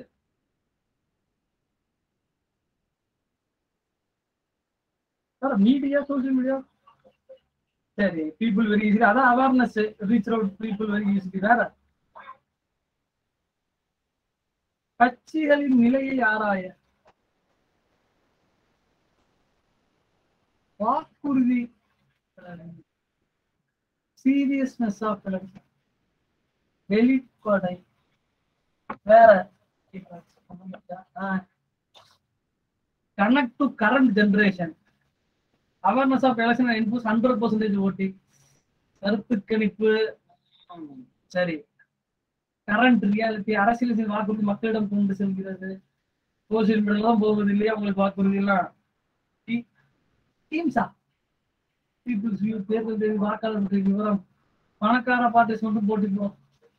ஓ, எல்லாம் புரட்சியாளர்களா இருக்காங்களே, இன்குலாப் சிந்தாபாத்ன்றாங்க இவ்வளவு இருக்கு. 50 பேரும் கமெண்ட் பண்ற எல்லாருமே புரட்சியாளர்களா இருக்கீங்க இவ்வளவு இருக்கு. பயங்கரமான தேசப்பற்றோடு இருக்கீங்களே. பணக்கார கட்சி கூட போட்டி போட முடியும். Election தெரிஞ்சுக்கணுங்க sir. மணிப்புலேட் oats sir, important of oats, எங்களுடைய வாக்குகளை. வேற ஸ்டூடெண்ட்ஸ் பிரேம் சார். ரைட், அரசியல் கட்சிகளை வேறுபடுத்தி பார்க்க. எபோட் எலெக்ஷன் ஏரியா, ஜனநாயகத்தின் ஒரு மைல்கல். தாண்டா ஒரு பாயிண்ட் வந்திருக்கு, நச்சுன்னு ஒரு பாயிண்ட். வேற ஜனநாயகத்தின் ஒரு தூண் மாத்திக்கோங்க, மைல்கல்ல தூக்கிட்டு it is a pillar of democracy, 4th pillar of democracy. Right of ஓட்டு. எலெக்ஷன்ல மீடியாவுடைய பங்கு தான் கொஸ்டின் மறுபடியும் படிக்கிறேன். தேர்தலில் ஊடகம் மற்றும் சமூக ஊடகங்களின் பங்களிப்பை விவரிங்க இருக்காங்க. Describe the role of media and social media in the election. Transparency. அப்புறம் என்னெல்லாம் தெரியுதுன்னு பாப்பா. அப்புறம் நான் நோட்ஸை காட்டுறேன். நோட்ஸை காட்டு மனப்பாடம் மட்டும் போய் எழுதுனா எல்லாரும் எழுதிடலாம். Encourage people to take informed decision. அரசியல் கட்சிக்கு மக்கள் பாலமாக. ஆஹா, அவ்வளவுதானா இல்ல வேற ஏதாவது இருக்கா? விழிப்புணர்வு கண். ஆஹா, மக்களின் நம்பிக்கையை பெறுவதற்கு. யார் பெறுவதற்கு? மக்களுக்கு எலெக்ஷன் பார்ட்டியே விழிப்புணர்வு. சரி, வேற வேட்பாளர் நம்பகத்தன்மையை வெளிக்கொணர்வு. லஞ்சம். அப்பா, சரி சரிம்மா, சரி சரி சரி. எல்லாருக்கும் ஒரு அளவுக்கு தெரிஞ்சிருக்குது. கேன்வாஸுக்கு மீடியாவை பயன்படுத்துறாங்களா? சரி சரி, ஓகே ஓகே. அமைதியா உட்காந்து கவனிங்க, சரியா? அப்புறம் நம்ம எப்படி இன்ட்ரோ எந்த பாயிண்ட் போடலாம், கன்க்ளூஷன் எந்த பாயிண்ட் போடலாம் நம்ம பார்க்கலாம். இல்ல இந்த கொஸ்டின் நம்ம பார்த்தோமா? இன்ட்ரோ பார்த்தோமா? இதுக்கு இன்ட்ரோ கன்க்ளூஷன் பார்த்தோமா? இந்த டெமோக்ரஸிக்கு பார்க்கலையா? பார்த்தோமா? இந்த கொஸ்டினுக்கு பார்த்தோமா இன்ட்ரோ? நோ சார், பார்க்கலையா? அப்ப இதை பார்த்தோம், பார்த்து அந்த கொஸ்டின் பார்த்தோம். சரி, இதுக்கு சொல்லுங்க. இந்த கொஸ்டின், இந்த டெமோக்ரஸி அப்போசிஷன் இன்ட்ரோ பாயிண்ட் ஏதாவது எந்த பாயிண்ட் போடலாம்?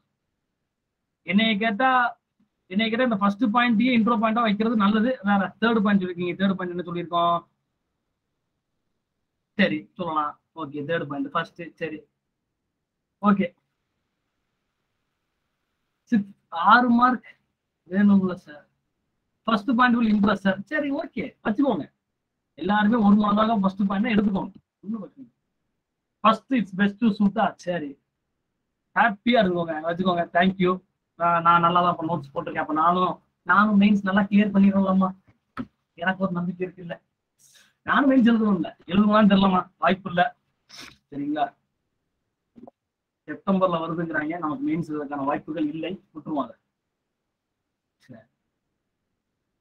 6 மாதிரி இன்ட்ரோடக்ஷன் போட வேண்டாம் தலைவரே. தலைவா, இன்ட்ரோடக்ஷன் போட வேண்டாம். நான் கேட்கறது இன்ட்ரோடக்ஷன் ஃபர்ஸ்ட் பாயிண்டா எந்த பாயிண்ட போடுவீங்க கேட்கறேன். 6 மார்க்கு. இன்னைக்கு என்னப்பா எக்ஸாம்? இன்னைக்கு என்ன எக்ஸாம்? யூபிஎஸ்சி அட்டெம்ப்ட் கொடுக்கல ராஜா. அட்டெம்ப்ட் நானும் இந்த 30 வயசு தான் கொடுப்பேன்னு சொல்லியிருக்கேன். எனக்கு 28 தான் ஆச்சு. 2 வருஷம் டைம் இருக்கு. நான் கொடுக்கல. கொடுத்தா இன்னைக்கு எப்படி கிளாஸ் நான் எடுத்துட்டு இருப்பேன்? கொடுக்கல. நோ நோ நோ, நான் 30 வயசு யூபிஎஸ்சி அட்டெம்ப்ட் கொடுக்க போறேன். செகண்ட் இயர் மறுபடியும் அங்க அப்பதான் கொடுக்க போறேன். 22 வயசுல ஃபர்ஸ்ட் கொடுத்தேன். 8 வருஷம் கழிச்சு 30 வருஷம் கொடுக்க போறேன். கவலைப்படாங்க. சோ இது ஃபர்ஸ்ட் பாயிண்ட். கடைசி பாயிண்ட் எதை வைக்கலாம்னா எதுவுமே நெகட்டிவ் பாயிண்ட் வச்சிடாது. எக்காரணத்தை கொண்டு நெகட்டிவ் பாயிண்ட் வச்சிடாங்க. என்னை கேட்டா நான் கடைசி பாயிண்டா வைக்கிறதா இருந்தா இந்த பாயிண்ட் தான் வைப்பேன்.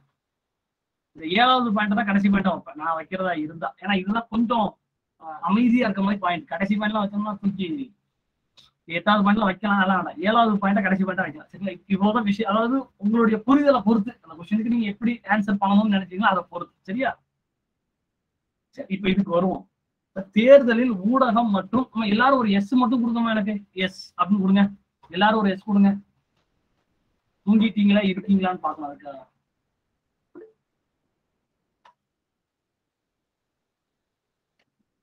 கதை நல்லா நான் சொல்லுவேன்னா, நோட்ஸ் நீங்க எழுதுறது இல்லையா, தூங்கிடுவீங்க. இன்ட்ரெஸ்டா போகுதா? ஹாப்பியா இருக்கும். அவ்வளவுதான். இன்ட்ரெஸ்டா இருக்கும், ஹாப்பியா இருக்கும். Very good. சரி, இப்ப இதை பார்ப்போம். ஓகே ஓகே, எல்லாருமே ஃப்ரெஷ்ஷா தெளிவா தான் இருக்கீங்க. ஏன்னா இன்னும் ஒரு 1 மணி நேரம் நம்ம கடக்கணும் இல்லையா? அதுக்காக ஃபர்ஸ்ட் முதல்ல நீங்க போட வேண்டியது சும்மா freedom of media is a part of freedom of speech under article 19A fundamental rights. அப்படிதானே?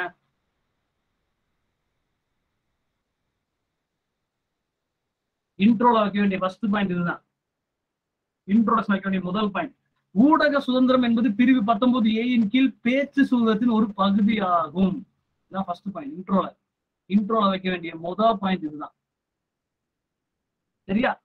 freedom of media is a part of freedom of speech under the article 19A. அடுத்து தலைப்பு போடும். 12 மார்க் கொஸ்டின்லயே, அதனால தலைப்பு. Role of media and social media. English இருக்கும், தமிழ் இருக்கும். இங்கிலீஷ்ல எழுதக்கூடிய மக்கள் இங்கிலீஷ்ல போட்டு, தமிழ்ல எழுதக்கூடிய மக்கள் தமிழ்ல போடுங்க. ஊடகம் மற்றும் சமூக ஊடகத்தின் பங்கு. அல்லது ஊடகங்களின் பங்கு, எப்படி வேணாலும் போகணும். ரைட். இப்ப சமூக ஊடகத்தளங்கள் மக்கள் பிரதிநிதித்துவ சட்டம், பீப்புள் ரெப்ரசன்டேஷன் ஆக்ட் சொல்லுவாங்க 1951 மற்றும் பிற தேர்தல் சட்டங்களின் 126வது பிரிவின் சாத்தியமான மீறல்களை சட்டப்பூர்வமாக இந்திய தேர்தல் ஆணையத்திற்கு அறிவிக்க ஒரு அறிவிப்பு பொறிமுறையை உருவாக்கி உள்ளன. ஃபார் எக்ஸாம்பிள், இதுக்கு வந்து உங்களுக்கு புரியுற மாதிரி ஒரு எக்ஸாம்பிள் கொடுக்கணும்னா, FB, ட்விட்டர், இன்ஸ்டாகிராமு, வாட்ஸ்அப், இதுல எல்லாம் வந்து தேர்தல் டைம் பாத்தீங்கன்னா ஃபேக் நியூஸ் அது இது என்னெல்லாம் கிடைக்குதோ அது எல்லாத்தையும் பரப்பிடுவானுங்க. அப்படி பரப்பும் போது அவங்க வச்சிருக்கக்கூடிய வார்த்தைகள்ல நீங்க பயன்படுத்துவீங்க. ஃபார் எக்ஸாம்பிள், இப்ப அவன் வந்து எலெக்ஷன் டைம் கேஸ்ட் அப்படிங்கிற வார்த்தையை பயன்படுத்தக்கூடாதுன்னு சொல்றாங்க. நீங்க எழுதக்கூடிய ஒரு FB போஸ்ட்ல ஜாதி அல்லது கேஸ்ட் அப்படிங்கிற வார்த்தை இருக்குன்னா நேரடியா உங்களுடைய ப்ரொஃபைல் யாருக்கு பிளிங்க் அடிக்கும்னா எலெக்ஷன் கமிஷன்ல பிளிங்க் அடிக்கும். எலெக்ஷன் கமிஷன் ஆஃப் இந்தியால உங்களுடைய ப்ரொஃபைல் பிளாக் ஆயிரும், நோட் டவுன் பண்ணிடுவாங்க. அதனாலதான் சொல்றாங்க எலெக்ஷன் டைம்ல சோசியல் மீடியாலாம் வந்து எந்த தலைவரையும் எந்த கட்சியும் பத்தி விமர்சிச்சு எழுதாதீங்கன்னு சொல்றதுக்கு காரணம் அதுதான். ஏன்னா ஒரு நோட்டிபிகேஷன் மெக்கானிசம் டெவலப் பண்ணி வச்சிருக்காங்க சோசியல் மீடியா பிளாட்ஃபார்ம். யாரோட கை கோர்த்து, எலெக்ஷன் கமிஷன் ஆஃப் இந்தியாவோட கை கோர்த்து ஒரு நோட்டிபிகேஷன் மெக்கானிசம் ரெடி பண்ணி வச்சிருக்காங்க லீகலா. என்ன சட்டத்துக்கு கீழே வருதுன்னு பாருங்க, representation of people, RP act சொல்லுவாங்க அல்லது RP ஆக்ட் சொல்லுவாங்க. RP act 1951. அது போக பொட்டன்ஷியல் வயலேஷன்ஸ் ஆஃப் செக்ஷன் 126. நேரடியா நம்ம ப்ரொஃபைல் பிளிங்க் ஆயிரும். யாருக்கு? Election commission of India. சரிங்களா? இதுதான் முதல் பங்கு, ஃபர்ஸ்ட் ரோல் சோசியல் மீடியா பிளாட்ஃபார்ம்ல. ஏன்னா நேரடி மீடியாவை விட ப்ராப்ளமா இருக்கக்கூடிய ஏரியா சோசியல் மீடியா தான். ஏன்னா நேரடி மீடியாவில் பெரிய அளவுல ஃபேக் நியூஸை எதையுமே பரப்ப முடியாது. ஆனா சோசியல் மீடியா அப்படிங்கிறது லட்சக்கணக்கான வகையில் இருக்கு, கோடிக்கணக்கான வகையில் இருக்கு. யாரு வேணாலும் எந்த முறையில் உட்காந்து எதை வேணாலும் எழுதி அனுப்பிவிடும், அது ட்ரெண்டிங் ஆயிரும். அப்ப அது ரொம்ப முக்கியம். ரெண்டாவது, இதெல்லாம் என்னுடைய நோட்ஸ். உங்க நோட்ஸை நீங்களே ரெடி பண்ணாலும் பண்ணிக்கோங்க, இல்ல இந்த நோட்ஸை படிச்சாலும். அடுத்து, மக்கள் பிரதிநிதித்துவ சட்டம் 1951 பிரிவு 126 கீழ் சமூக ஊடகங்களில் அத்துமீறல்கள் இருந்தால் அதனை 3 மணி நேரத்திற்குள் அறிவிக்க வேண்டும். யாருக்கு அறிவிக்க வேண்டும்? எலெக்ஷன் கமிஷன் ஆஃப் இந்தியாவுக்கு சோசியல் மீடியா வந்து அறிவிக்கணும் அப்படின்னு சொன்னது எந்த கமிட்டி அப்படின்னு பாத்தீங்கன்னா சின்ஹா குழு. as per the Sinha committee recommendations, ஒரு சோசியல் மீடியால தேர்தல் விதிமுறைகளை மீறி யாராவது செயல்படுறாங்க, இல்ல ஏதாவது ஒருத்தர் வந்து தேர்தல் மீறி ஏதாவது போஸ்ட் பண்ணிட்டாங்க அப்படின்னா அதை எலெக்ஷன் கமிஷன் ஆஃப் இந்தியாவுக்கு 3 மணி நேரத்துக்குள்ள தெரிவிக்கணும்னு எந்த கமிட்டி ரெக்கமெண்ட் பண்ணுச்சுன்னா சின்ஹா கமிட்டி ரெக்கமெண்ட் பண்ணுச்சு. இதெல்லாம் ரொம்ப முக்கியமான பாயிண்ட். இந்த கமிட்டிஸ் எல்லாம் மென்ஷன் பண்ணும்போது அவங்க ரொம்ப இம்ப்ரெஸ் ஆயிடுவாங்க. ஏன்னா எல்லாரும் இதை மென்ஷன் பண்ணுவாங்க, 3 மதம் பண்ணணும்னு.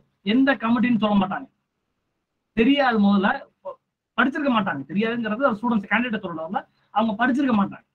அப்போ அந்த சின்ஹா கமிட்டி, இந்த கமிட்டி எல்லாம் இப்போ for example panchayat Raj committee இருக்கு இல்லையா, LM Singhvi committee, circle committee, இந்த மாதிரி நம்ம கமிட்டி எல்லாம் பார்த்தோம் இல்லையா. அப்ப அந்த கமிட்டிஸ் தான் முக்கியம். அப்ப சின்ஹா கமிட்டி ரெக்கமெண்டேஷன் படி சோசியல் மீடியால ஏதாவது ஒரு அத்துமீறல் நிகழ்ந்தால் அதனை எலெக்ஷன் கமிஷன் ஆஃப் இந்தியாவுக்கு 3 மணி நேரத்தை சொல்ல வேண்டிய கடமை இருக்குன்னு சொன்ன கமிட்டி சின்ஹா கமிட்டி. தமிழ்ல பார்ப்போம். அப்படி மக்கள் பிரதிநிதி சட்டம் 1951 சட்டத்து பிரிவா 122 காமன். ஒரு தொகுதியில் வாக்கெடுப்பு முடிவடைய நிர்ணயிக்கப்பட்ட மணி நேரத்திற்கு 48 மணி நேரத்துக்கு முன்னதாக தொலைக்காட்சி அல்லது அது போன்ற கருவிகள் மூலம் எந்த ஒரு தேர்தல் விஷயத்தையும் ஒளிபரப்புவதை தடை செய்கிறது. Displaying any election matter by means of inter alia of television or similar apparatus during the period of 48 hours. இது ரொம்ப முக்கியம். 48 hours before the hour fixed for conclusion of poll constituency. ஒரு தொகுதியில வாக்கெடுப்பு முடிவடைய போகுது அப்படின்னா அதுக்கு முன்னாடி 42 நாளைக்கு முன்னாடி எதுவுமே சொல்லக்கூடாது. மீடியாலயோ சோசியல் மீடியாலயோ எனிதிங், டிவி, ரேடியோ, இல்ல சோசியல் மீடியால வந்து Facebook, அங்க வந்து எந்த விதமான கருத்துக்களையும் அந்த தொகுதியை பத்தியோ அந்த வாக்கெடுப்பு பத்தியோ அவன் பேசவே கூடாது.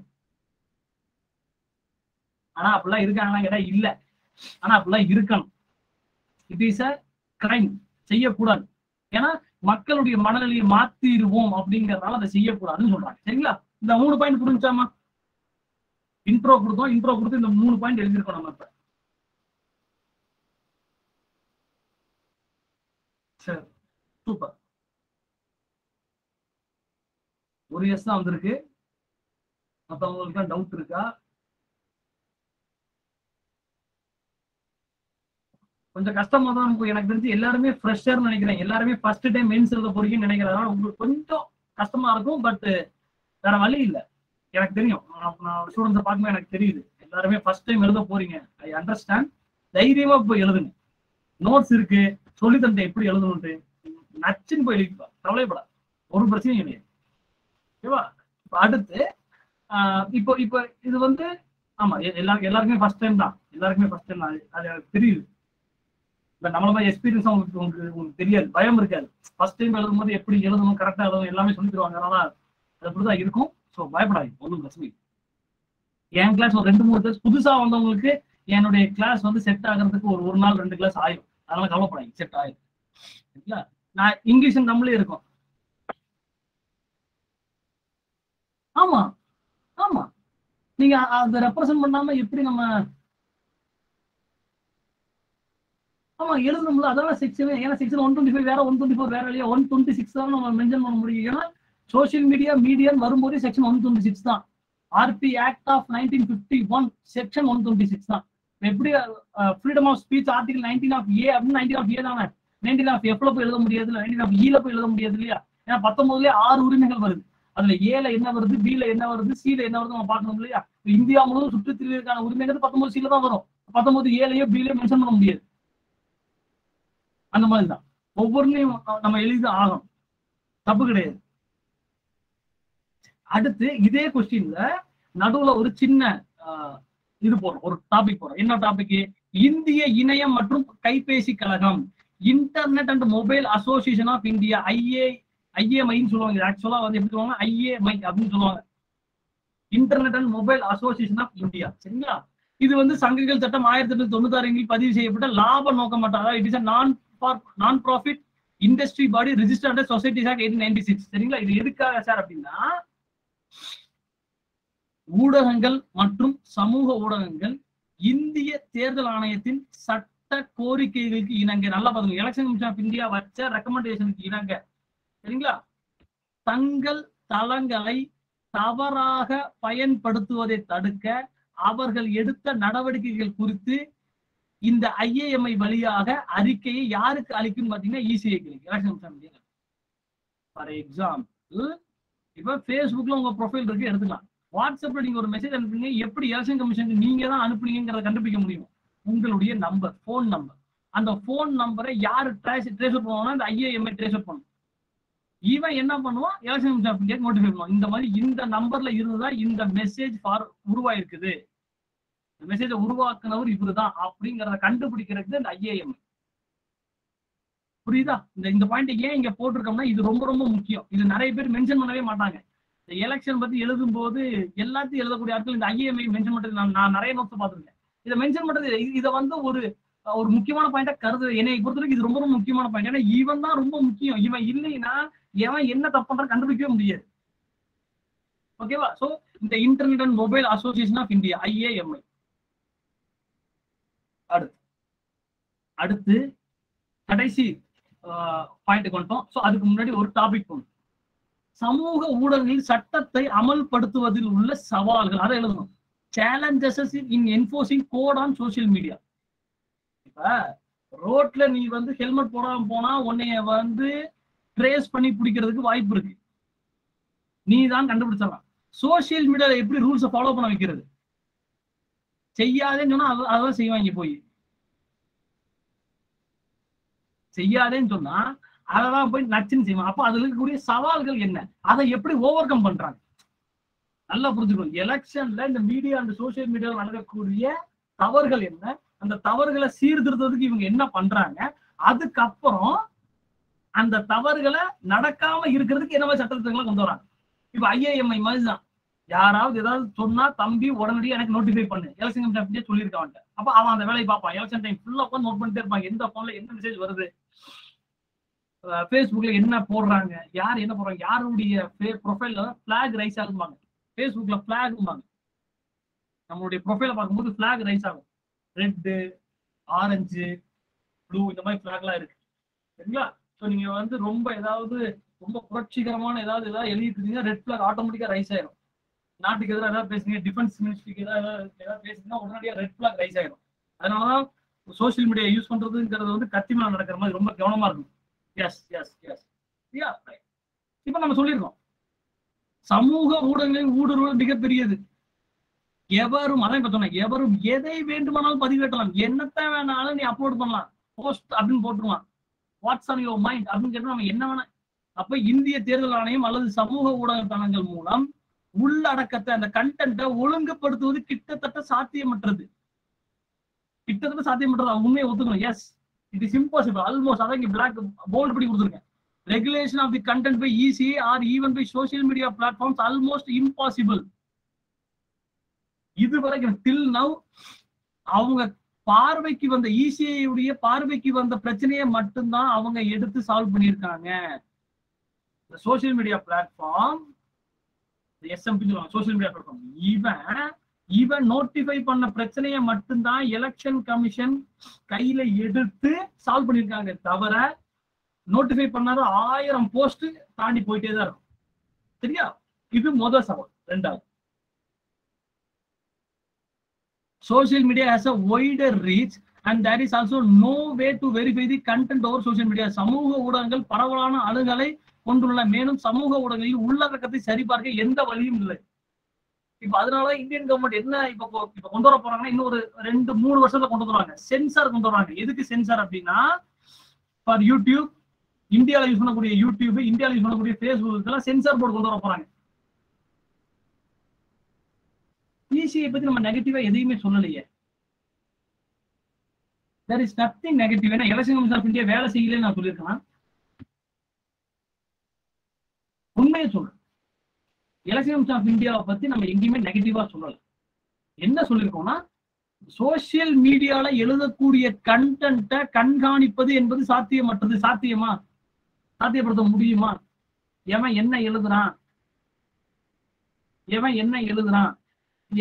எவன் கையை போய் டைப் பண்ணாம தடுத்து நிறுத்த முடியுமா? நம்மளால முடியாது. அப்ப அந்த உண்மையை எழுதிதான் ஆகணும். அதனாலதான் கீழே என்ன சொல்லிருக்கோம், நெகட்டிவ் கொடுக்கல. இதுவரை இந்திய தேர்தலை தனது கவனத்திற்கு கொண்டு வரப்பட்ட உள்ளடக்கத்தை மட்டுமே கவனித்துக் கொள்ள முடியுதுன்னு சொல்லிட்டோம். பண்றாங்க, பண்ணலன்னு சொல்லலையே. It is not negative point. இது நெகட்டிவ் பாயிண்ட் கிடையாது. சரியா? நெகட்டிவ் பாயிண்ட் என்ன தெரியுமா? இந்த எலெக்ஷன் கமிஷன் ஆஃப் இந்தியா ஊழல்கள் நிறைந்திருக்கிறது எழுந்தீங்கன்னு வச்சுக்கோங்க, அதுதான் negative point. Election commission of இந்தியாவுடைய எலெக்ஷன் கமிஷனர் இந்த கட்சி சார்பாக செயல்பட்டார்னு எழுதிங்கன்னா அது நெகட்டிவ் பாயிண்ட். நெகட்டிவ் பாயிண்ட்டுக்கும் வித்தியாசம். ஓகேவா? சோ சென்சார் கொண்டு வரதுக்கான பிளானிங்ல அவங்க இருக்காங்க. ஒரு தடவை சும்மா நடந்துக்கிறாரு அப்படிலாம் எழுதுனீங்கன்னா நெகட்டிவ் பாயிண்டா போய் முடியும். அதனால பயப்படாதீங்க, தைரியமா எழுதலாம். சரியா? சென்சார் கொண்டு வர போறாங்க. இப்ப யூடியூப்ல நீங்க எதை வேணாலும் பேசி அப்லோட் பண்ண முடியும், யாரை வேணாலும் திட்டி பேசிட முடியும். இந்தியன் பிரைம் மினிஸ்டர் திட்டுறாங்க, அமெரிக்கன் ஜனாதிபதி திட்டுறாங்க, ஸ்ரீலங்கன் பிரச்சனை பேசுறாங்க. இன்னமும் ஸ்ரீலங்கால இவங்களே போய் உட்கார்ந்து வாழ்ந்துட்டு இருந்தோமே பேசிட்டு இருக்காங்க, என்ன நடக்குது எது நடக்குது. அப்ப அதை சென்சார் பண்ணணும். யாரு வேணாலும் என்ன வேணாலும் பேசுறாங்க, அதை கட்டுப்படுத்தணும் அப்படிங்கிற இடத்துல இந்தியன் கவர்மெண்ட் வந்துருச்சு. சரி, அது வரும். அது போக இன்னொன்று, இது தொடர்பாக அரசு நடவடிக்கை எடுத்தாலும், நீங்க சொல்லிருக்க பாத்தீங்களா நெகட்டிவ்ல, அரசு நடவடிக்கை எடுத்தாலும் சமூக வலைதளங்களில் பொய்யான செய்திகள் தொடர்ந்து பரப்பப்பட்டு வருகின்றன. நடக்குதா இல்லையா? நம்மளே எத்தனை நியூஸ் பார்த்திருப்போம். ஃபார் எக்ஸாம்பிள், இப்ப உங்களுக்கு நான் ஒரு எக்ஸாம்பிள் சொல்றேன். ஒரு சின்ன எக்ஸாம்பிள், ஒரு ஃபேக் நியூஸ் வச்சுப்போம்.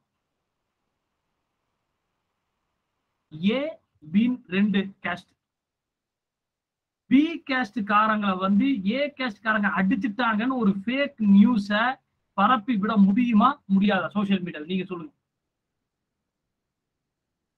ஏ ஜாதிக்காரங்க பி ஜாதிக்காரங்களை அடிச்சுட்டாங்க அப்படிங்கிற ஃபேக் நியூஸ பரப்பி விட முடியுமா முடியாது? முடியும். ஃபர்ஸ்ட் கொஸ்டின், முடியும். அப்படி பரப்பி விட்டா எலெக்ஷன் டைம்ல அது எந்த மாதிரியான பாதிப்பை ஏற்படுத்தும்? எவ்வளவு பெரிய பாதிப்பு ஏற்படுத்தும்? அரசாங்கம் கவிழுமா கவிழாது? S R no? முடிஞ்சு போச்சு. அதுதான் சொல்லிருக்காங்க. ஃபேக் நியூஸ் ஈஸியா சர்க்குலேட் ஆயிரும். நம்மளும் யாரு என்னன்னே தெரியாம நானே அவனை பத்தி 1000-100 மீம் போட்டு விடுவோம். நான் கேஸ்டிங்ல எந்த பிரச்சனையா இருந்தாலும் அவன் அவன் உண்மையா இருக்கானா, தப்பு பண்ணிருக்கானா, உண்மையா இருக்கானா எதுவுமே எனக்கு தெரியாம நானே என்ன பண்ணுவேன், 10 மீம் போடுவேன் நான். அப்போ அந்த அது ஃபேக் நியூஸே இல்லையாங்கிறத கண்டுபிடிக்கிற இடத்துல நம்ம இல்ல. அப்ப நமக்கு கவனமா இருக்கும். ரசிகர் பக்கங்கள் மூலம் அரசியல் பக்க விளம்பரங்களை கையாளுவது மற்றொரு மிகப்பெரிய சவால். இந்த விளம்பரங்கள் அப்படிங்கிறது, இந்த விளம்பரத்துக்கும் எலெக்ஷன் கமிஷன் ஆஃப் இந்தியா நிறைய ரூல்ஸ் அண்ட் ரெகுலேஷன் வச்சிருக்காங்க. இப்ப நமக்கு தெரிஞ்ச 2 விளம்பரம் வந்து வெற்றி நடை போடும் தமிழகமே ஒண்ணு, இன்னொன்னு ஸ்டாலின் தான் வராரு, விடியல் தர போறாரு. அதுதான் இந்த 2 விளம்பரம் தான் நமக்கு தெரிஞ்ச 2 ஆடு. ஸோ இதை கண்ட்ரோல் பண்றதுலயும் நமக்கு பெரிய ப்ராப்ளம் இருக்கு. இதெல்லாம் எலெக்ஷன் கமிஷன் ஆஃப் இந்தியால சொல்லிட்டு தான் இந்த ஆடே போட்டிருப்பாங்க. ரிலீஸ் பண்றதே இசிஐ கிட்ட பெர்மிஷன் வாங்கிட்டு தான் இந்த ஆடை ரிலீஸ் பண்ணிருப்பாங்க. ஓகேவா?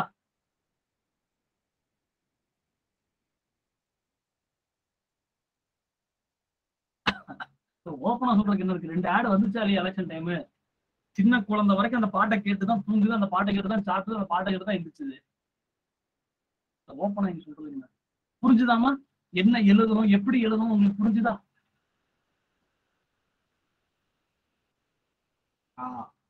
நான் மறுபடியும் சொல்றேன், மெயின்ஸ்ங்கிறது பூதமெல்லாம் கிடையாது. அது அது ஒரு சாதாரண கைப்புள்ள. சொல்ற விஷயங்களை புரிஞ்சுக்கோங்க. வின்னர் படத்துல கைப்புள்ள வராருல வடிவேலு, அதுதான் மெயின்ஸ். புலிமினரி தான் அங்க வரதோட கட்டதோட தான் புலிமினரி.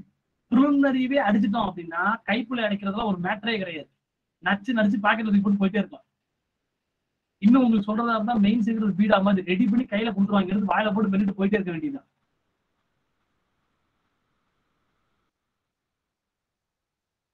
உங்களுக்கு தெரிய வேண்டியது என்ன கொஸ்டின் கேட்டிருக்கான், அந்த கொஸ்டினுக்கு என்ன நம்ம எழுத போறோம். முதல்ல அந்த கேள்வி நமக்கு புரிதலை ஏற்படுத்தணும். என்ன கேட்கிறான், நம்ம இதுக்கு என்ன எழுதணும். அப்ப கண்டென்ட் முதல்ல தெரியணும், கேள்வி நமக்கு புரியணும். அவ்வளவுதான், 2 விஷயம் தான். கண்டென்ட்டை நான் கொடுத்துருவேன், கேள்வியை நான் புரிய வச்சிருவேன். எழுதுறது மட்டும் உங்களோட வேலை. எப்படி பிரசன்டேஷன் எப்படி பண்றோம் அப்படின்னு ஒரு காம்படிஷன் மோர் கிடையாது, ஒண்ணும் கிடையாது. ஆர்டினரி காம்படிஷன் தான், ஒரு காம்படிஷன் கிடையாது. ப்ரிலிமினரியவே கிளியர் பண்ணிட்டோம் அப்படின்னா மெயின்ஸ் காம்படிஷன்லாம் ஒரு காம்படிஷனே கிடையாது. ஏன்னா நம்மளாம் இப்பவே படிக்க ஆரம்பிச்சிட்டோம் மெயின்ஸுக்கு. அவன் இன்னும் கட்டா வச்சு சுத்திட்டு இருக்கான். சார் 138 போட்டிருக்கேன், படிக்கலாமான்னு கேட்டுட்டு இருக்கேன். இன்னும் ஒரு ஸ்டூடெண்ட் படிடான்னு சொல்லி 4 நாள் ஆச்சு மெயின்ஸுக்கு. இன்னும் கேட்டிருக்கான், சார் 138 கேள்வி தான் போட்டிருக்கேன், போதுமா சார்? 130க்கு மேல போட்டிருந்தாலே மெயின்ஸ் படிக்க ஆரம்பிச்சாலாம் சொல்லியாச்சு. கேட்க மாட்டேங்கிறாங்க. அந்த மாதிரிதான். அதனால ஒன்றும் பிரச்சனை கிடையாது. ஆமா, நிச்சயமாக நிச்சயமாக கேஸ் ஃபைல் பண்ணிடுவாங்க.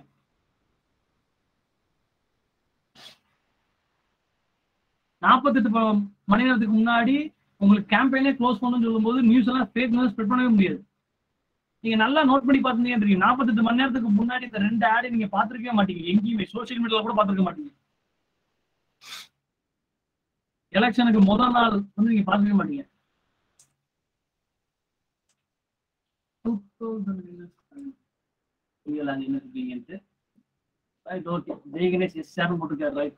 Super good.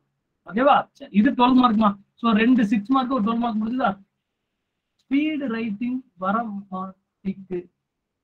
புரியல சார், ஸ்பீடு ரைட்டிங் வர மாட்டிக்கு சார். அது அது அது எழுத உங்களுக்கு வந்துருமா? அது நீங்க நிப்பு கிட்ட பிடிச்சி எழுதிட்டு இருப்பீங்க, கொஞ்சம் பேனாவை ஒரு ஒரு ஒரு 1 இன்ச் 1.5 இன்ச் பின்னாடி தள்ளி பிடிங்க, தள்ளி பிடிச்சி எழுதா இருக்க போதும். எல்லாருமே இந்த பைலட் பென் தானமா யூஸ் பண்றீங்க, பைலட் V5 V7 தானமா? அது எழுத உங்களுக்கு பழக்கமாயிரும். ஸ்பீட் ரைட்டிங் வர மாட்டேங்குதுன்னா V7 குட், நானும் V7 தான். எஸ் எஸ், இந்த படம் யூஸ் பண்ணுங்க. V5 வேண்டாம், V7 யூஸ் பண்ணுங்க. எழுதி பழகுங்கம்மா. சார் இந்த எலெக்ஷன் நியாயமா நடக்க ஹெல்பிங் வைப்புரிக்கணும், அதெல்லாம் வேண்டாம் வேண்டாம் வேண்டாம் வேண்டாம். அது நியாயமான நடக்கவே நடக்காது, நமக்கே தெரியும். அது எதுக்கு அந்த வேலையெல்லாம் பார்த்துக்கலாம். ப்ளூவா கேட்டாங்க பாருங்க கேள்வி. பிளாக் ஆக்சுவலா இங்கு பேனால எழுதணும், ஆனா இங்கு பேனால எழுதாதீங்க. அதனால வீட்டு யூனிபா எழுதிக்கோங்க. உங்களுக்கு எனக்கு தெரிஞ்சு பல காலமா வீசம். அதுக்குதான் இப்ப சொன்ன ஆக்சுவலி நீங்க எழுதி பழகணும், ரைட் பண்ணணும், ரெகுலரா எழுதணும். டெய்லி கிட்டத்தட்ட வந்து ஒரு ஒரு என்ன சொல்றது, குறைஞ்சது ஒரு 8 கொஸ்டினாவது ஒரு நாளைக்கு எழுதணும். கருத்து கணிப்பு பாயிண்ட்ஸ், கருத்து கணிப்பு வேண்டாம், ஏன்னா அது நடக்க போறது கிடையாது. வேண்டாம், இங்க் பண்ண எழுதாதீங்க. ஸ்கேன் பண்ணும்போது என்ன ஆயிருமா, அந்த இங்க் விரிவடையுது. அதனால இந்த V7 மெயின்டைன் பண்ணிக்கோங்க ப்ளீஸ். அவங்க இங்க் பண்ண தான் சொல்லியிருக்காங்க. ஆனா V7 எழுதலாம். எல்லாருமே V7 தான் எழுதுறாங்க. ஸ்டேட் ஃபர்ஸ்ட் வாங்கின ஆள் வரைக்குமே எல்லாருமே V7 தான் எழுதியிருக்காங்க. அதனால இங்க் பண்ண வேண்டாம், தயவு செஞ்சு. பென்சில் V7 ஓகே எடுத்துக்கோங்க. Highlight V7 okay right. So 2 6 mark question பார்த்துருக்கோம், ஒரு 12 மார்க் பார்த்துருக்கோம். இப்போ அடுத்து ஒரு 15 மார்க் பார்த்துட்டு குரூப் 2 மாடல் கொஸ்டின் பேப்பர் உங்ககிட்ட இருக்கும்னு நினைக்கிறேன். வச்சிருப்பீங்க நான் நம்புறேன். இல்லைன்னா நான் உங்களுக்கு ஷேர் பண்றேன். ஷேர் பண்ணி அதில் எப்படி என்னென்ன கொஸ்டினுக்கு எப்படி பெர்ஃபார்ம் பண்ணணும்னு சொல்லுங்க. சரிங்களா? இப்போ பார்ப்போம். இப்போ இந்த இது 2 6 மார்க் ஒரு 12 மார்க் புரிஞ்சுதுலாமா? கொஸ்டினுக்கு எப்படி ஆன்சர் பண்ணணும்னு தெரிஞ்சதுல? உங்க ஓன் தாட்ஸை நீங்க எழுதலாம், ஆனா அது கரெக்டா இருக்கணும். ப்ளூ ப்ளூ யூஸ் பண்ணக்கூடாது. என்ன ப்ளூ ப்ளூன்னு கேக்குறீங்க? ப்ளூ யூஸ் பண்ணக்கூடாது. இன்ட்ரோ பாயிண்ட் சொல்லுங்க, அஸ்வின் சொல்லுங்க. கேட்டீங்களா? சொல்லுங்க. எதை வந்து இன்ட்ரோ வைக்கலாம்? இதுதான் இன்ட்ரோ நான் சொல்லிட்டேன் பாருங்க.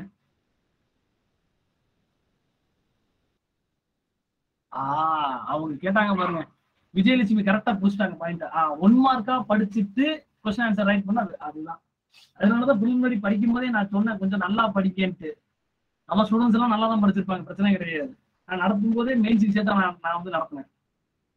அதனாலதான் சொல்றது. ஒன்றும் பிரச்சனை இல்லை. இப்பவும் வந்து படிச்சுக்கோங்க, நோ ப்ராப்ளம். இப்பவும் வந்து படி. இதான் இன்ட்ரோ பாயிண்ட். அஸ்வின் இருக்கீங்களா? This is intro point. இப்ப படிச்சா கூட படிச்சிடலாங்க, கவலைப்படாதீங்க. 2 சப் டாபிக் போடுங்க, இல்ல 3 போடுங்க. இந்த நான் போட்டிருக்கேன்ல, இது 1 ஃபர்ஸ்ட் சப் டாபிக். இது 1. அடுத்து இந்த ஐஎம்ஐ இது 2. ஏன்னா இது ரொம்ப முக்கியம் என்னை பொறுத்த வரைக்கும். 3வது இந்த சேலஞ்சஸ். முடிச்சு போச்சு. 3 சப் டாபிக் போதும். சப் டாபிக் போடுறதுக்காக உள்ள என்ன சொல்ல போறோங்கிறத சொல்றதுக்காக, அவ்வளவுதான். ரைட். ஓகே ஓகே, தேங்க்ஸ் எல்லாம் வேண்டாம். எக்ஸாம் கிளியர் பண்ணிட்டு சொல்லுங்க சார், கிளியர் பண்ண சார், அதுதான் வேணும். சரி, இதுக்கு வாங்க. 15 மார்க்குக்கு வருவோம். 15 மார்க்னா 250 வார்த்தை, 72 லைன். கரெக்டா இருக்கும். Examine the structure and functions of election commission. தேர்தல் ஆணையத்தின் அமைப்பு மற்றும் பணிகளை ஆராய்க. எக்ஸாமின் தான் பண்ண சொல்லியிருக்கேன், ஆராய்க.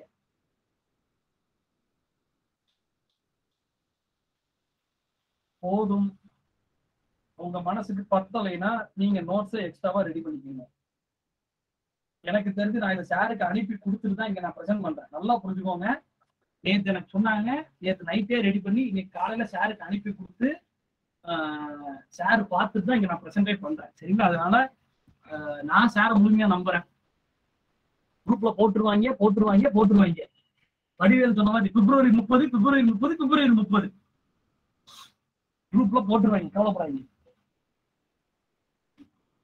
வடிவேல் சொல்லுவார்ல, எப்ப கடன் திருப்பி தருவேன்? பிப்ரவரி 30 அந்த மாதிரிதான். சரியா?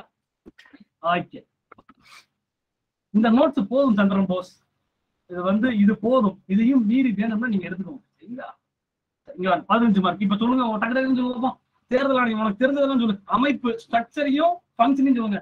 ஸ்ட்ரக்சர் ஒண்ணுமே கிடையாது. 15 first intro about easy with article right. அப்புறம் பார்ட் 15 ஆர்டிகல் 324. சரி, டு கண்டக்ட் ப்ராப்பர் எலெக்ஷன். அப்புறம் டக்கு சொல்லுவோம். இதெல்லாம் உங்களுக்கே தெரிஞ்சிருக்கணும்.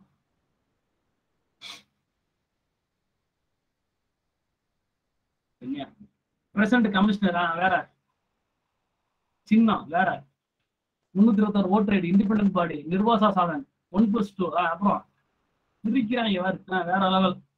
சேர் மெம்பர்ஸ் 2 மெம்பர்ஸ். அப்புறம் 329 கோர்ட்டா. சரி, அது சம்பந்தம் இல்லை. அப்புறம் சார் எக்ஸாமின்னா மடி படித்தாங்க சார். அனலைஸ்னா எக்ஸாமின்னா அந்த அளவுக்குலாம் தமிழ்லாம் கேட்க மாட்டாங்க. Godwin to give fund to எது election commission fund கொடுக்குதா? Roles and responsibility ஒற்றை எடுக்க தேர்தல் ஆணையம் தோற்றமா. அப்புறம் conduct fair election for Lok Sabha state legislature. அப்புறம் நிர்வாக சாதனை 25 கட்சி அங்கீகாரம். சரியா? ஃபர்ஸ்ட் எலெக்ஷன் எலெக்ஷன் கமிஷனர் வேண்டாமே, அங்க எலெக்ஷன் கமிஷன் தான் கேட்டிருக்கான். சரி பார்ப்போம் வாங்க. voting ID, conduct MP, MLA, president, deputy president election. Deputy பிரசிடென்டா? சூரசம்ஹாரவேல் vice president. Deputy பிரசிடென்ட்ங்கிற வார்த்தையே கிடையாது. சூப்பர் சூப்பர், ஹேமா சொன்னோனே அருமை. வாங்க பாப்போம் உள்ள போயிருவோமா? வாங்க. இவிஎம் வராது. சரி சரி, குட், அருமை, போதும் போதும், வேகத்துல போயிட்டேன் சார். அப்படியே அதான பார்த்து பயந்துட்டு சூரசம்ஹாரவேல் டெப்டி பிரசிடென்ட்னு போட்டீங்கன்னா கொஞ்ச நேரத்துல நின்றுச்சு, இதையுமே நின்று அப்புறம் துடிச்சு. சரி சரி, சாரி எல்லாம் வேண்டாம்ப்பா, நீ அடிக்காத ஐயா. எலெக்ஷன் கமிஷன் பாத்தீங்கன்னா பார்ட் 15 ஆர்டிகல் 320 329A வரைக்கும் பேசுது. இது ஒரு குவாசி ஜுடிஷியல் பாடி, பகுதி அளவு நீதி வழங்கும் அமைப்பு. ஏன் அதை சொல்லியிருக்கோங்கிறது பின்னாடி ஃபங்க்ஷன் பார்க்கும்போது நான் ஒரு பாயிண்ட் வச்சிருக்கேன். இந்த பாயிண்டை ஏன் இங்க வச்சேங்கிறதுக்கு ஆன்சர் ஃபங்க்ஷன்ல நான் ஒரு பாயிண்ட் வைப்பேன். அந்த பாயிண்ட்ல இது வரும், ஏன் இது பகுதி அளவு நீதி வழங்கும் அமைப்பா இருக்கு அப்படின்னு. அப்புறம் it is a permanent and independent பாடி, ரொம்ப முக்கியம். இது ஒரு நிரந்தரமான மற்றும் சுதந்திரமான அமைப்பு. ஆர்டிகல் 324 என்ன சொல்லுதுன்னா, election commission has power to control. யாருடைய எலெக்ஷன்லாம் கண்ட்ரோல்ல வச்சிருப்பாங்க எலெக்ஷன் கமிஷன் அப்படின்னா? பாராளுமன்றம் அல்லது நாடாளுமன்றம், மாநில சட்டமன்றங்கள், office of president of India and the office of vice president of India. கவர்னருக்கு எலெக்ஷன் இருக்கா? கவர்னருக்கு எலெக்ஷன் இருக்கலாமா? ஓட்டு போட்டு செலக்ட் பண்றாங்க கவர்னரை. நீங்க ஓட்டு போடுறீங்கல்ல, நான்லாம் ஓட்டு போட்டேன். நான் தைரியமா போய் ஓட்டு போட்டேன். நேரா போய் சின்னத்துல போட்டு வந்தேன் நான்.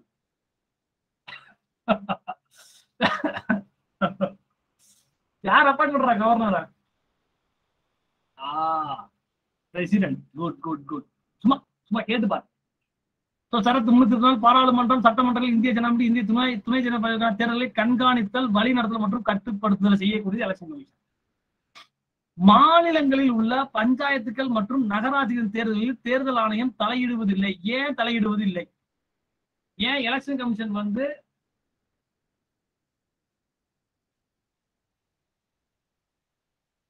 எலக்டோரல் காலேஜ் தான் தம்பி, ஆனா அந்த எலெக்ஷனை நடத்தி கொடுக்கிறது யாரு?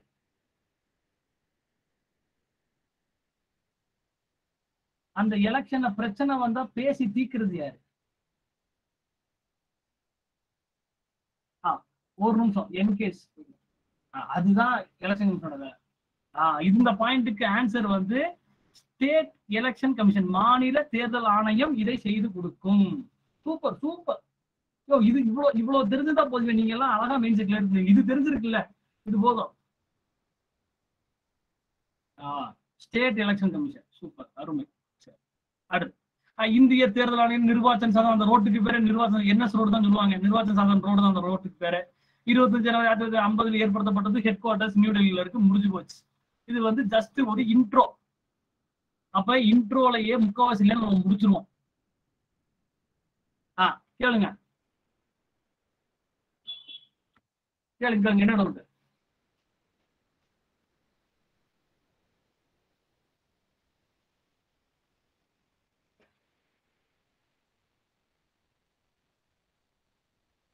ஏன் எலெக்ஷன் கமிஷன் நடத்துறது இல்ல? ஏன் எலெக்ஷன் கமிஷன் நடத்துறது இல்லைன்னா, ஒவ்வொரு ஸ்டேட்லயும் ஒவ்வொரு டயரு, ஒரு இதுல 2 டயரு, ஒரு இதுல 3 டயரு. அப்ப லோக்கல் பாடி எலெக்ஷனை எப்படி அவங்க நடத்த முடியும்? ஒவ்வொரு ஸ்டேட்டு வித்தியாசமானது. மாகாணங்களின் கூட்டமைப்பு தான் India. Is a union of states. அதனால அந்த ஸ்டேட்டுக்குன்னு அந்த உரிமையை கொடுத்துருக்காங்க, அவ்வளவுதான், வேற ஒண்ணும் கிடையாது.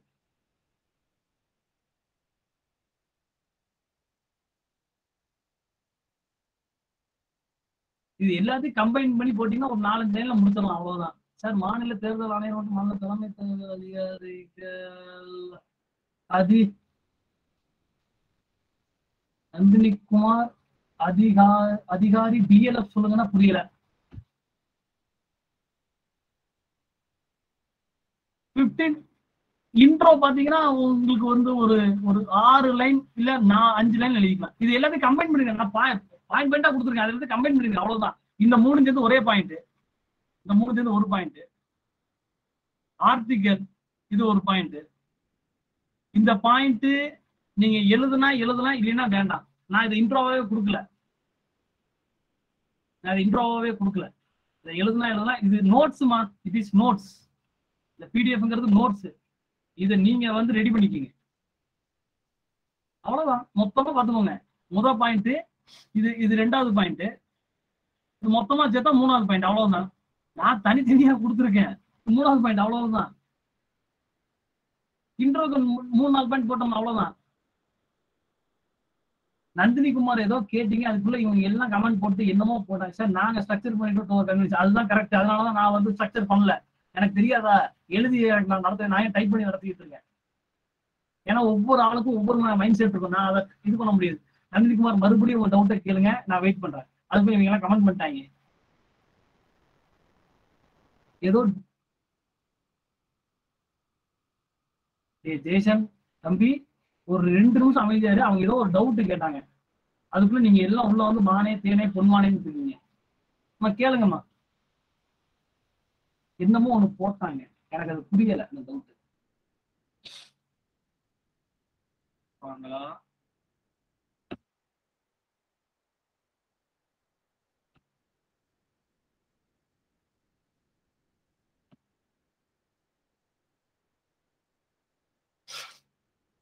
ரைட்.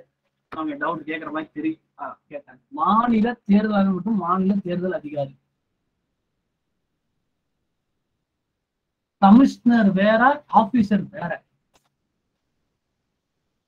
இந்த எலெக்ஷன் ஆஃப் இந்தியாவுக்கு என்ன டியூட்டியோ அதே டியூட்டி தான் ஸ்டேட்டுக்கும். அவங்களுக்கு அதே டியூட்டி தான். சென்ட்ரல் கவர்மெண்ட் என்ன சொல்லுதோ அது அப்படியே ஸ்டேட் கவர்மெண்ட் கமிஷன் ஃபாலோ பண்ணிடுவாரு. சிம்பிள். சென்ட்ரல் எலெக்ஷன் கமிஷனர் என்ன சொல்றாங்களோ அதை அப்படியே பின்பற்றி செயல்படுவது இவங்களுடைய வேலை. புரிஞ்சுதா?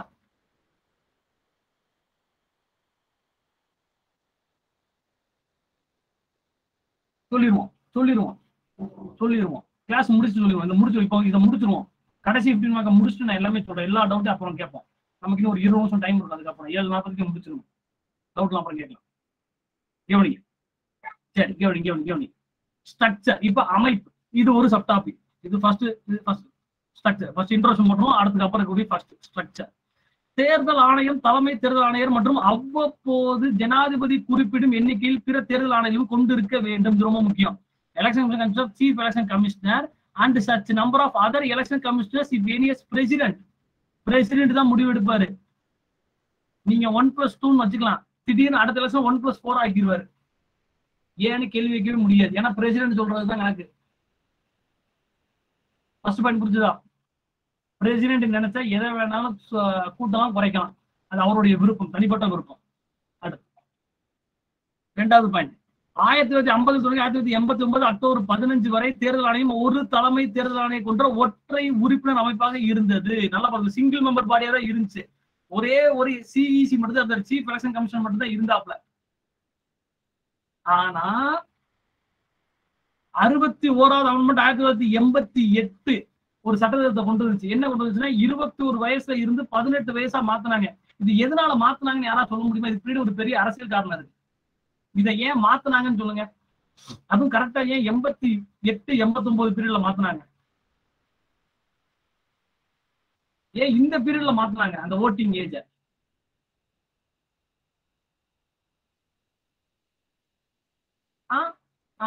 இந்திரா காந்தியா, ராஜீவ் காந்தியா? மோனம் பொருளும் கிடையாது. ராஜீவ் காந்தி அப்போ ஒரு யங்ஸ்டர். அதை விட முக்கியம், ராஜீவ் காந்திக்கு யங்ஸ்டர்ஸ் மத்தியில அவ்வளவு கிரேஸ். ஒரு சினிமா ஹீரோக்கு என்ன கிரேஸ் இருக்குமோ அந்த அளவுக்கு கிரேஸ் வந்து யங்ஸ்டர்ஸ் கிட்ட ராஜீவ் காந்தி மேல அவ்வளவு இருந்துச்சு. அதாவது ஒரு தளபதி விஜய், அஜித்துக்கு நிகராக ஒரு அரசியல் தலைவருக்கு யங்ஸ்டர் மத்தியில, ஒரு இளைஞர்கள் மத்தியில ஒரு கிரேஸ் இருந்துச்சு அப்படின்னா அது ராஜீவ் காந்தி தான். சோ அந்த டைம் ஓட்ட அல்லணுங்கிறதுக்கு என்ன முடிவு பண்ணாங்க அப்படின்னா 21-12 மாத்தி விட்டாங்க. சோ என்ன ஆச்சு? 1989 16 அக்டோபர்ல இது வந்து என்போர்ஸ் ஆகுது. என்போர்ஸ் ஆனா ஆட்டோமேட்டிக்கா அந்த ஓட்டு போடக்கூடிய மக்களுடைய எண்ணிக்கை அதிகமாகுதா? அதிகமாகும் போது ஒரு சீஃப் எலெக்ஷன் கமிஷனர் வச்சு பணி செய்ய முடியாதுங்கிறதுனால பிரசிடென்ட் என்ன பண்ணாரு? 2 தேர்தல் ஆணையர்களை மேல நியமிக்கிறார். அதனாலதான் 2 பேரும் ஆகிறாங்க. 1+2 நீங்க சொன்னீங்களே, அதுக்கு காரணம் இந்த 2க்கு காரணம் இந்த 61வது அமெண்ட்மெண்ட் ஆக்ட் ஆஃப் 1988. இதுதான் காரணம். சரியா? தலைமை தேர்தல் ஆணையர் மற்றும் பிற தேர்தல் ஆணையரின் நியமனம் ஜனாதிபதியால் செய்யப்படும். ரொம்ப ரொம்ப முக்கியம். பிரசிடென்டாலதான் அது செய்யணும். பிற தேர்தல் ஆணையர்கள் நியமிக்கப்படும் போது தலைமை தேர்தல் ஆணையர் தேர்தல் ஆணையத்தின் தலைவராக செயல்படுவார். சிஇசி வந்து சேர்மன் ஆயிடுவார். எதுக்கு? Election commission of India, chairman of EC. When any other election commissioner is so appointed, the chief election commissioner shall act as the chairman of the election commission. இதான் ஸ்ட்ரக்சர். போதும். இதுக்கு மேல ஸ்ட்ரக்சர்ல அதுக்கு function தான் நம்ம நிறைய கொடுக்கணும். ஏன்னா இன்ட்ரோ கொடுத்தோம், ஸ்ட்ரக்சர் கொடுத்தது, அது ஃபங்க்ஷன் செயல்பாடு ரொம்ப ரொம்ப முக்கியம். நிறைய கொடுத்துருக்கேன் ஃபங்க்ஷன்ஸ். உங்களுக்கு எந்த பாயிண்ட் வேணுமோ அந்த பாயிண்ட் எடுத்துக்கோங்க. எல்லா பாயிண்ட்டுமே முக்கியம் தான். இது குறைச்சல் அது கூடுதல் அப்படிலாம் கிடையாது. ஃபங்க்ஷன்ஸ். நாடாளுமன்றத்தின் தொகுதி வரம்பு ஆணைய சட்டத்தின் அடிப்படையில் நாடு முழுவதும் உள்ள தேர்தல் தொகுதிகளை பிரித்தல், அதாவது டீலிமிட்டேஷன் சொல்லுவாங்க. Delimitation act of parliament. Parliament தான் முடிவெடுக்கும் தொகுதி வரையறை செய்யறது. கன்சல்ட் பண்ணிப்பாங்க. எலெக்ஷன் கமிஷன் ஆஃப் இந்தியா கூட கன்சல்ட் பண்ணிப்பாங்க. இது எல்லாமே வந்து எலெக்ஷன் கமிஷன் ஆஃப் இந்தியால கேட்டுட்டு தான் செய்வாங்க. எழுதிக்கோங்க. எனிதிங் உங்களுக்கு எது வசதி அப்படி எழுதிக்கலாம். பிளாக் டயக்ராம் உங்களுக்கு போட தெரியும், போட்டு எழுதிடுவீங்கன்னா எழுதிக்கோங்க. பிராக்டிஸ் பண்ணிருக்கீங்க, பிளாக் டயக்ராம் போட்டு போட்டு போட்டு எனக்கு பிராக்டிஸ் இருக்கு சார், என்னால கண்டினியூஸா போட்டு எழுத முடியும்னா எழுதிக்கோங்க. No problem. என்ன வேணாலும் பண்ணலாம். பட் ஆனா பிரசன்டேஷன் தான் சரியா பண்ணிடணும். எதை பண்ணாலுமே மிஸ் ஆயிடக்கூடாது. வாக்காளர் பட்டியல் தயாரித்தல் மற்றும் அவ்வப்போது திருத்தல் மற்றும் தகுதியான அனைத்து வாக்காளரையும் பதிவு செய்தல் எலெக்ஷன் கமிஷன் ஆஃப் இந்தியாவோட வேலை. அதே மாதிரி தேர்தலுடைய தேதிகள் மற்றும் அட்டவணைகளை அறிவித்தல் மற்றும் வேட்புமனுகளை ஆராய்வது எலெக்ஷன் கமிஷன் ஆஃப் இந்தியாவோட வேலை. நீங்க சொன்ன மாதிரி அங்கீகாரம், ரெகனைசேஷன், அரசியல் கட்சிகளுக்கு அங்கீகாரம் வழங்குதல், அவர்களுக்கு தேர்தல் சின்னங்களை ஒதுக்குதல் இசிஐடைய வேலை. அது போக அரசியல் கட்சிகளுக்கு அங்கீகாரம் வழங்குவது மற்றும் அவர்கள் தேர்தல் சின்னங்களை ஒதுக்குவது தொடர்பான சர்ச்சைகளை தீர்ப்பதற்காக நீதிமன்றமாக செயல்படுவது எலெக்ஷன் கமிஷன் ஆஃப் இந்தியா. இப்ப உங்களுக்கு தெரிஞ்சிருக்கும் ஏன் நான் வந்து இன்ட்ரோ பாயிண்ட்ல வந்து குவாசி ஜுடிஷியல் சொன்னேன்ட்டு. ஞாபகம் இருக்கா? இன்ட்ரோ பாயிண்ட்ல குவாசி ஜுடிஷியல் பாடி அப்படின்னு நான் சொன்னேன். அதுக்கு நான் காரணம் சொன்னேன். ஃபங்க்ஷன்ல இதுக்கு ஒரு வார்த்தை இருக்கு, பாயிண்ட் வச்சிருக்கேன்ட்டு. இன்ட்ரோ அப்படி வைக்கணும். இன்ட்ரோல நம்ம ஒரு பாயிண்ட வச்சோம்னா அந்த பாயிண்ட்டுக்கு கீழே விளக்கம் கொடுத்துருக்கோம். ஏன்னா இது ஒரு நீதிமன்றமா செயல்படும். To act as a court தான். For settling disputes related to granting of political parties allotment of election simple. சண்டை வந்து இருக்காங்களா, இவங்க தான் முடிவெடுக்கும். எலெக்ஷன் கமிஷன் தான் கோர்ட்டா இருந்து முடிவெடுக்கும். அடுத்து தேர்தல் ஏற்பாடுகள் தொடர்பான மோதல்களை விசாரிக்க அதிகாரிகளை நியமித்தல். ஸோ ஆபீஸ் அப்பாயின்ட் பண்ணுவாங்க. இப்போ நீங்க எல்லாம் ஃபியூச்சர் இரட்டை இலை வழக்கு ரைட். நீங்க எல்லாம் ஃபியூச்சர் கவர்மெண்ட் ஆபீசர்ஸ் இன்னும் ஒரு 6-7 மாசத்துல குரூப் 2 ஆபீசர் ஆயிருவீங்க. இப்போ நீங்க எல்லாம் எலெக்ஷன் டியூட்டிக்கு போவீங்க. போலிங் ஆபீசரா போடலாம், பூத் ஆபீசரா போடலாம், இல்ல 2-3 பேர் சேர்த்து பார்க்க வேண்டிய ஆபீசரா தூக்கி போடுவாங்க. அதெல்லாம் இதெல்லாம் தெரிஞ்சு வச்சுக்கணும். தேர்தல் நேரத்தில் கட்சிகள் மற்றும் வேட்பாளர் கடைபிடிக்க வேண்டிய நடத்தை நெறியை தீர்மானித்தல். கோட் ஆஃப் கண்டக்ட் சொல்லியிருப்பாங்க. I was working sir. ஏற்கனவே கவர்மெண்ட் போஸ்டிங் இருக்கீங்களா? Good, very good. சரிங்களா? என்ன சொல்லியிருப்பாங்கன்னு பாத்தீங்கன்னா, நெக்ஸ்ட் இயர் எலெக்ஷன் இருக்கியா, அருமை. கோட் ஆஃப் கண்டக்ட் சிஓசின்னு சொல்லுவாங்க. அதாவது ஸ்டேஜ்ல என்ன பேசணும், என்ன பேசக்கூடாது, மக்கள் கிட்ட என்ன பேசணும், என்ன பேசக்கூடாது, அதான் code of conduct. Fake news சொல்லக்கூடாது, தரம் தாழ்ந்து பேசக்கூடாது, அன்பார்லிமெண்டரி வேர்ட்ஸை யூஸ் பண்ணக்கூடாதுன்னு சொல்லுவாங்க. ஆனா அது எதையுமே ஃபாலோ பண்ணாம எல்லாத்தையுமே யூஸ் பண்ணுவாங்க. ஆனா சொல்ல வேண்டிய அவங்களுடைய கடமை. அதே மாதிரி தேர்தல் காலங்களில் அரசியல் கட்சியின் கொள்கைகளை வானொலி மற்றும் தொலைக்காட்சிகளில் விளம்பரப்படுத்த ஒரு பட்டியலை தயாரித்தல். எப்படி இருக்கணும்னு சொல்லுங்க, ஆடு எப்படி இருக்கணும் அப்படிங்கிறதையும் சொல்லுவாங்க. அதுவும் எலெக்ஷன் கமிஷனோட வேலை தான். பாத்துக்கோங்க. பாராளுமன்ற, அதாவது எம்பிஸ் இருக்காங்க இல்லையா, பாராளுமன்ற உறுப்பினர்களின் தகுதி நீக்கம் தொடர்பான விஷயங்களில் ஜனாதிபதிக்கு ஆலோசனை வழங்குவது யாரு? இசிஐ, எலெக்ஷன் கமிஷன் தான் சொல்லுவான். ஐயா இந்த எம்பி வந்து தப்பா ஜெயிச்சிட்டாரு, இவரை நீக்குங்கன்னு சொல்லக்கூடிய உரிமை யாருக்கு இருக்குன்னா எலெக்ஷன் கமிஷன் ஆஃப் இந்தியாவுக்கு இருக்கு, பிரசிடென்ட்டுக்கு. அதே மாதிரி எம்எல்ஏ, மாநில சட்டமன்ற உறுப்பினர் தகுதிகள் தொடர்பான விஷயங்கள் ஆளுநருக்கு ஆலோசனை வழங்குவது இசிஐ தான். கவர்னர் கேட்பாரு, என்னப்பா இவரு என்ன எம்எல்ஏவா, எப்படி எல்லாம் ஓகேவான்னு கேட்பாரு. இல்லைன்னு சொல்லிட்டாங்க தூக்கிடுவாங்க, அவ்வளவுதான். அதுவும் எலெக்ஷன் கமிஷன் ஆஃப் இந்தியாவோட வேலை தான். அதே மாதிரி மோசடி, சாவடி பிடிப்பு, சாவடினா பூத் கேப்சரிங், வன்முறை மற்றும் பிற முறைகள் ஏற்பட்டால் வாக்கெடுப்புகளை ரத்து செய்ய முடியும், கேன்சல் பண்ணிடுவாங்க, போலையே கேன்சல் பண்ணிட முடியும் எலெக்ஷன் கமிஷன் நினைச்சா. இப்போ உங்களுக்கு வந்து இந்த மோசடி, சாவடி பிடிப்புனா உங்களுக்கு இது ஒரு நல்ல ஒரு படம் சொல்றதா இருந்தா, இந்த ரகுவரன் எலெக்ஷன் கமிஷனா வருவாப்ல, மாசி அப்படின்னு ஒருத்தர் வந்து ஒரு ஊரையே வந்து தனக்கு ஓட்டு போட வச்சிருப்பாரு. என்ன படம் தெரியல, மருதமலையா, எஸ் மருதமலை தான் நினைக்கிறேன். அந்த படத்துல வரும் பாத்தீங்களா, அதுதான் இந்த சாவடி பிடிப்பு. மருதமலையே தான், அப்ப கரெக்ட் தான். பூத் கேப்சரிங், இதெல்லாம் பண்ணா எலெக்ஷன் கமிஷன் நினைத்தா எலெக்ஷனே கேன்சல் பண்ணிடுவாங்க. தூள் பிலிம், ஓகே, அதுன்னு சொல்லுவாங்க. ஆன்டி டிஃபெக்ஷன் லா இசிஐல வருமா, நீங்களே சொல்லுங்க. அப்ப கட்சி தாவல் தடை சட்டம் மாதிரி கட்சிக்குள்ள வந்துடும், பார்லிமெண்ட் முடிவெடுக்குமா? தேர்தலை நடத்துவதற்கு தேவையான ஊழியர்களை கோருவதற்கு ஜனாதிபதி அல்லது ஆளுநரிடம் கோருதல். அதாவது இப்ப நம்ம அவர் சொன்னார் இல்லையா, நான் எலெக்ஷன் டியூட்டிக்கு போயிருக்கேன் அப்படின்ட்டு, டியூட்டிக்கு போறேன் அடுத்த வருஷம், அந்த டியூட்டிக்கு போறதுக்கு இத்தனை பேர் எங்களுக்கு வேணும் அப்படின்னு election commission of India president கிட்ட வைப்பாங்க. ஸ்டேட்ல நடந்துச்சுன்னா கவர்னர் கிட்ட வைப்பாங்க. இத்தனை பேர், இத்தனை லட்சம் பேர் வேணுங்க, டீச்சர்ஸ் வேணும், டீச்சர்ஸ் இத்தனை பேர் வேணும், இந்த கவர்மெண்ட் ஆஃபீஸர்ஸ் வந்து இப்போ வந்து 3 லட்சம் பேர் வேணும், எவ்வளவு வேணா கேட்கலாம், அது அவங்களுடைய விஷயம் தான், விருப்பம் தான்.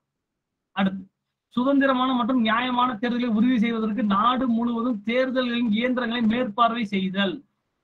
இவிஎம் மிஷினை வாட்ச் அவுட் பண்றது வேலைதான். கரெக்டா போய் சேருதா, சீல் வச்சிருக்காங்களா, கரெக்டா ஓபன் பண்றாங்களா, கரெக்டா கனெக்ட் பண்றாங்களாங்கிறத பார்க்கறது எலெக்ஷன் கமிஷன் முடியாது. இது ரொம்ப முக்கியமான பாயிண்ட். நீங்க கேட்ட வரைக்கும், ஒரு வருடத்திற்கு பிறகு அவசர காலத்தை நீட்டிப்பதற்காக ஜனாதிபதி ஆட்சியின் கீழ் இருக்கும் ஒரு மாநிலத்தில் தேர்தல் நடத்த முடியுமா முடியாதா அப்படின்னு ஜனாதிபதி கேட்டா அவருக்கு ஆலோசனை வழங்குறது யாரோடைய கடமையில, இசிஐ கடமை. எமர்ஜென்சி இருக்கு, பிரசிடென்ட் ரூல்ல இருக்கு, ஒரு ஸ்டேட் 1 இயர் எக்ஸ்டெண்ட் பண்ணிட்டாங்க, அப்ப எலெக்ஷன் நடத்தலாமா வேண்டாமான்னு இசிஐ கேட்கலாம் ஜனாதிபதி. தேர்தல்களின் நோக்கத்திற்காக அரசியல் கட்சிகளை பதிவு செய்வது, அவர்களின் வாக்கெடுப்பு செயல்திறன் அடிப்படையில் தேசிய அல்லது மாநில கட்சிகள் அந்தஸ்தை அவர்களுக்கு வழங்குவது, இது எல்லாமே எலெக்ஷன் கமிஷன். ஒரு கட்சி வந்து நேஷனல் பார்ட்டி, ஒரு கட்சி வந்து ஸ்டேட் பார்ட்டின்னு சொல்றது வந்து யாருடைய வேலைனா எலெக்ஷன் கமிஷன் ஆஃப் இந்தியாவோட வேலை, சரிங்களா? சோ இதுதான் விஷயம், இதுதான் structure and function of election commission of India. சரியா? 15 மார்க் எழுதுனீங்கன்னா ஒரு 10ல இருந்து 12 மார்க் போட்டு விடுவாங்க, அப்படியே எழுதுனா. ஓகேவா?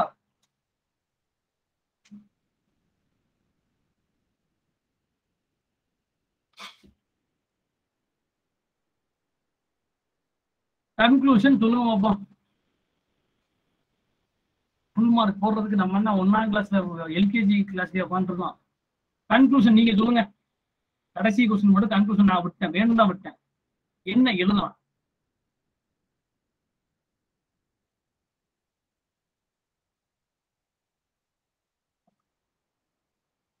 ஃபுல் மார்க்லாம் போடவே மாட்டாங்க, கவலையே படாங்க.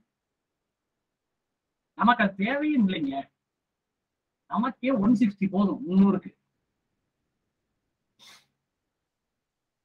160, 150ல இருந்து 160க்குள்ள மெயின்ஸ் மார்க் 300ல ஸ்கோர் பண்ணிட்டீங்க. பேப்பர் 2ல மார்க்ஸ் தான். ஏன்னா இன்டர்வியூ அட்டன் பண்ணாலும் 30 மார்க் போட்டிருக்கேன். ஓட்டர் ஐடி பத்தி பாயிண்ட்ஸ் இல்லையா சார், எழுதிக்கங்க.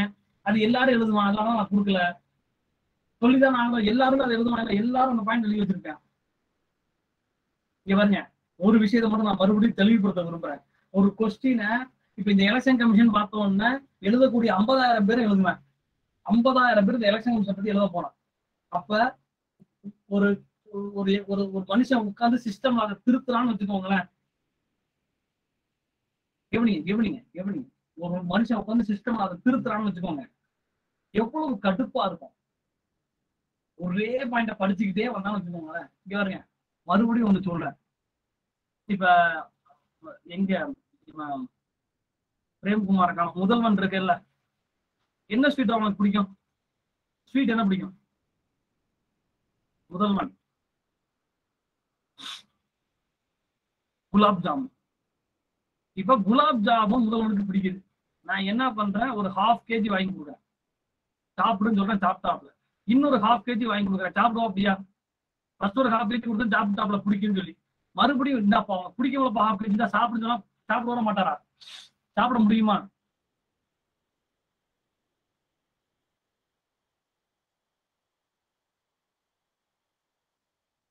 பதில் சொல்லுங்கம்மா. முடியாது. அப்ப என்ன தேவைப்படுது? ஒரு பச்சை மிளகா தேவைப்படுது. ஒரு பச்சை மிளகா தேவைப்படுது. நம்ம பாயிண்ட் அப்படிதான் இருக்கணும். ஏன்னா குலாப் ஜாமுனையே பார்த்துட்டு வரும்போது நறுக்குன்னு ஒரு பச்சை மிளகா தூக்கி வச்சாங்க. பாயிண்ட்ஸ் எழுதும் போது அப்படிதான் இருக்கணும். ஒரு பாயிண்ட் வைக்கணும், ஒரு பாயிண்ட் எழுதணும், ஒரு பாயிண்ட் வைக்கணும், ஒரு பாயிண்ட் அடிக்கணும். அப்படி இருந்தாதான் திருத்தறவனுக்கு இன்ட்ரெஸ்ட் இருக்கும். சூப்பரா இருக்கு இந்த பாயிண்ட், சூப்பரா இருக்கு இந்த பாயிண்ட் அப்படின்னு. அதை விட்டுட்டு எல்லாரும் ஈயடிச்சாங்க காட்டும் போது ஒரே பாயிண்ட் 50,000 பேர் எழுதுன்னு வச்சுக்க, அவன் என்ன ஆவானா ஒரு மாதிரி ரோபோட் மாதிரி ஆயிரும். அவன் மைண்ட் என்ன ஆகும், ரோபோட் மாதிரி ஆயிரும். பாப்பான், அந்த அவனுக்கு 5 மார்க், இந்த உனக்கு 6 மார்க், இந்த உனக்கு 7 மார்க், மறுபடியும் உனக்கு 5, இந்த உனக்கு 6, உனக்கு 7. அப்ப நம்ம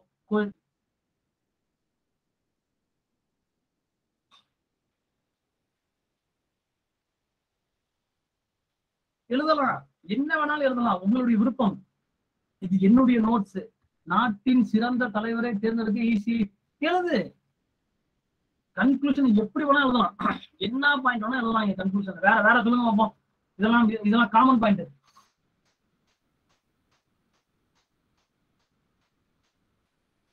இதெல்லாம் காமன் பாயிண்ட். அடிச்சு நொறுக்கிடுவாங்க எல்லாருமே. வேற வேற கன்க்ளூஷன் வேற யோசிங்க.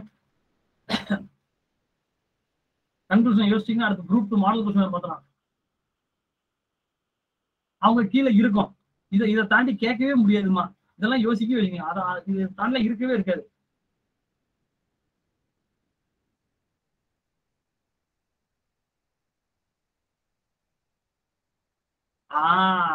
அததான் எதிர்பார்த்தேன். நம்ம என்கே சொன்னாரு பாருங்க, அருமையா சொன்னாப்ல.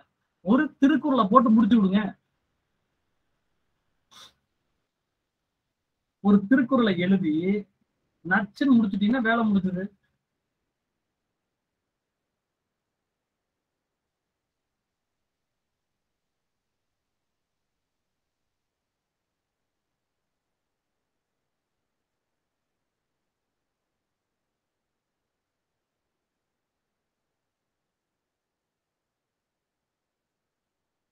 Thus, independent DC needed for better democratic function for the country and any court of person. அருமை, அவ்வளவுதான். எப்பயுமே கன்க்ளூஷன் அப்படி இருக்கணும். 12 மார்க்கோ 15 மார்க்கோ வைக்கிற கன்க்ளூஷன் வந்து ஜம்முன்றது. Election Commission role is important in democracy. That's the independent function of election commission need to ensure to sustain the functioning of democracy. வைக்கலாம். திருக்குறள் வச்சுட்டீங்கன்னா எனக்கு இன்னுமே நல்லதா போகுமா?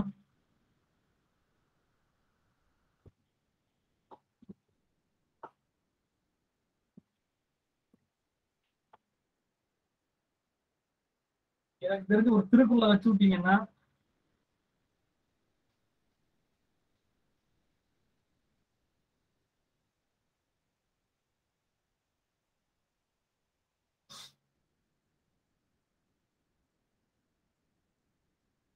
தேர்தல் தொடர்பாகவே ஒரு திருக்குறள் இருக்குமா?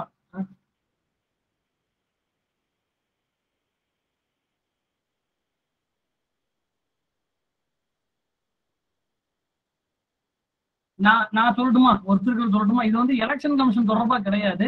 பட் ஆனா இந்த திருக்குறளுடைய அர்த்தம் என்னன்னு பாத்தீங்கன்னா, ஒரு செயலை செயல்பட மனசு ரொம்ப உறுதியா இருக்கணும்.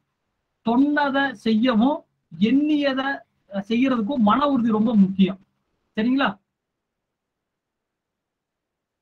அதாவது அந்த செயலை செய்யறதுனால ஓடவும் முடியாது, ஒளியவும் முடியாது, ஈஸியும் முடியாது. இதெல்லாம் வந்து பிக் பாஸ் எழுதக்கூடியது. நம்ம அதையெல்லாம் நம்ம வந்து வைக்கவே கூடாது. இதெல்லாம் வந்து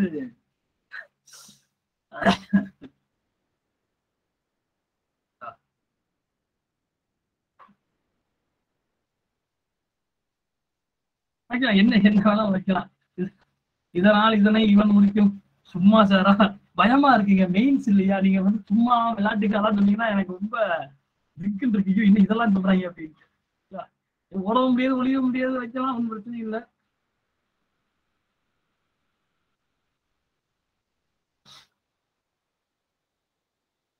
ஒரு திருக்குள்ள வச்சுக்கிட்டீங்க. குடிதழி கோல் வச்சு மாநிலம் வந்தா அடிதடி நிற்கும் உலகு அருமை வைக்கலாம். சரிங்களா? வச்சுட்டீங்கன்னா ஓகே. ஸோ இவ்வளவுதான் விஷயம், இவ்வளவுதான். சரிங்களா?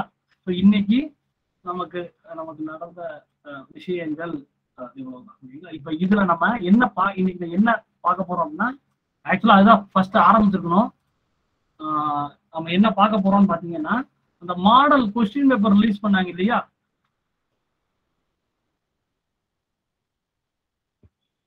அந்த மாடல் கொஸ்டின் பேப்பர்ல எப்படி எழுதணும்னு நான் சொல்லி தரேன். எல்லா கொஸ்டினுமே உங்களுக்கு வந்து பார்த்திருக்கீங்களான்னு எனக்கு தெரியாது. பட் இருந்தாலும் சொல்ல வேண்டியது என்னுடைய கடமை. சரிங்களா?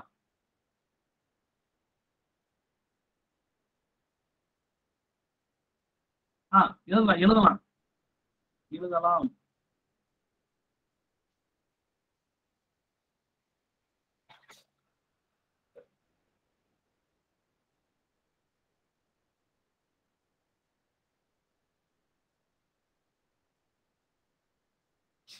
ஆமா, ஸ்கிரீன் தெரியுதாமா? ஜூம் பண்ணுமா?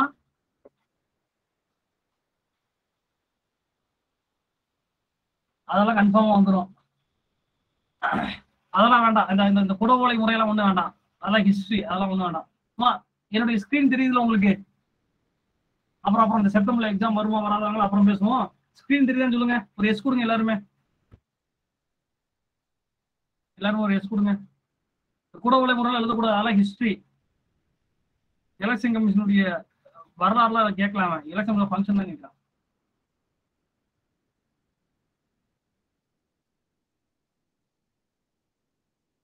சரி, ஃபர்ஸ்ட் கொஸ்டின் யாராவது ஒருத்தர் சொல்லுங்க.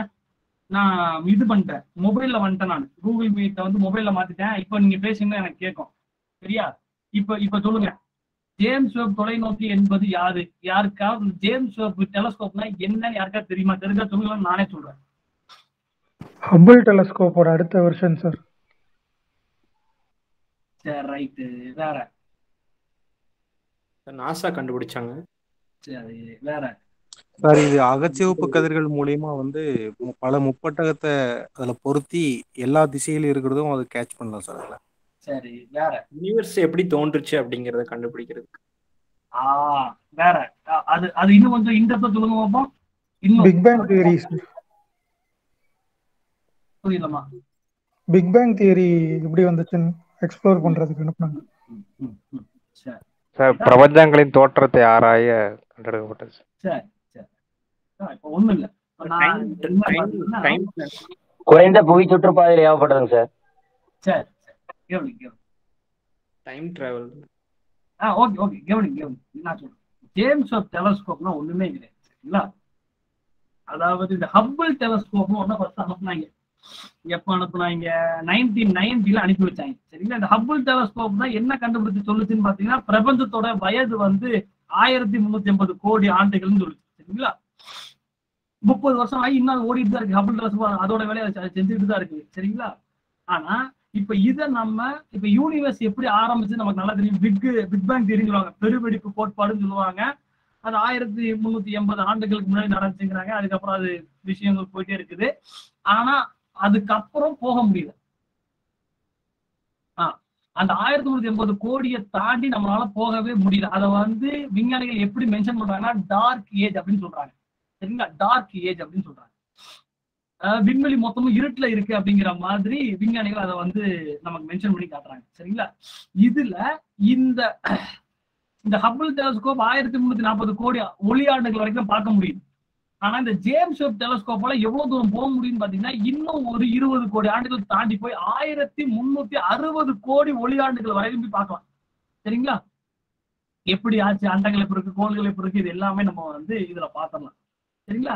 இது அனுப்புனது யாரு, என்ன ஏதுலாம் உங்களுக்கு தெரியும். நாசா அனுப்புனாங்க. இதெல்லாம் நமக்கு வந்து எல்லாமே தெரியும். ஸோ ஒரு கொஸ்டினை பார்க்கும்போது இது ஒரு 6 மார்க் கொஸ்டின். அப்ப இதுல நம்ம எழுத வேண்டியது ஜேம்ஸ் வெப் மட்டும் எழுதணும். நம்ம வந்து ஹப்ல வந்து மென்ஷனே பண்ண வேண்டாம். பண்றது தப்பு கிடையாது. பட் மென்ஷன் பண்றதும் பண்ணாதும் உங்களுடைய தனிப்பட்ட விருப்பம். சரிங்களா? ஆனா ஜேம்ஸ் வெப் மட்டுமே எழுதுறதுக்கு நமக்கு 1000 பாயிண்ட் இருக்கு. சரிங்களா? இது ஒரு கொஸ்டின். ஜஸ்ட் உங்களுக்கு ஒரு அவுட்லைன் தான் கொடுக்குறேன். ஒரு கொஸ்டின் பேப்பரை எப்படி நம்ம பார்க்க போறோம். சரிங்களா? 2 இந்த ஜிஎம் சீட்ஸ்னா என்ன? ரெண்டாவது கொஸ்டின். Genetically modified seeds. இல்ல அதுதான் ஜிஎம் சீட்ஸ் நான் சொல்லிட்டேன். அந்த அட்வான்டேஜஸ் டிஸ்அட்வான்டேஜஸ் கேட்டோமா? பயங்கரமா மகசூல் அதிகம் சார். Faster growing. பசுமை புரட்சியில நம்ம பயன்படுத்தின விதைகள் தான் சார் மரபணு மாற்றப்பட்ட விதைகள். புரியல, நிறைய பேர் உள்ள சொல்லிட்டாங்க, நீங்க சொல்லுங்க. யார் சொன்னீங்க? பசுமை புரட்சியில நம்ம மரபணு மாற்றப்பட்ட விதைகளை பயன்படுத்தி தான் மகசூல் இது எல்லாமே அதிகரிச்சாங்க சார். சரி. குறைந்த நீரின் மூலம் அதிக மகசூலை பெறலாம். அட்ராக்டிவ் காய்கறிகள் வந்து அட்ராக்டிவ்னஸா, மரபணு மாற்றப்பட்ட காய்கறிகள் அட்ராக்டிவ்னஸா இருக்கும்ட்டு அந்த இதெல்லாம் advantages. Okay, to increase production. நன்மைகள் என்னன்னு பார்த்தோம்னா நமக்கு தேவையான ஊட்டச்சத்து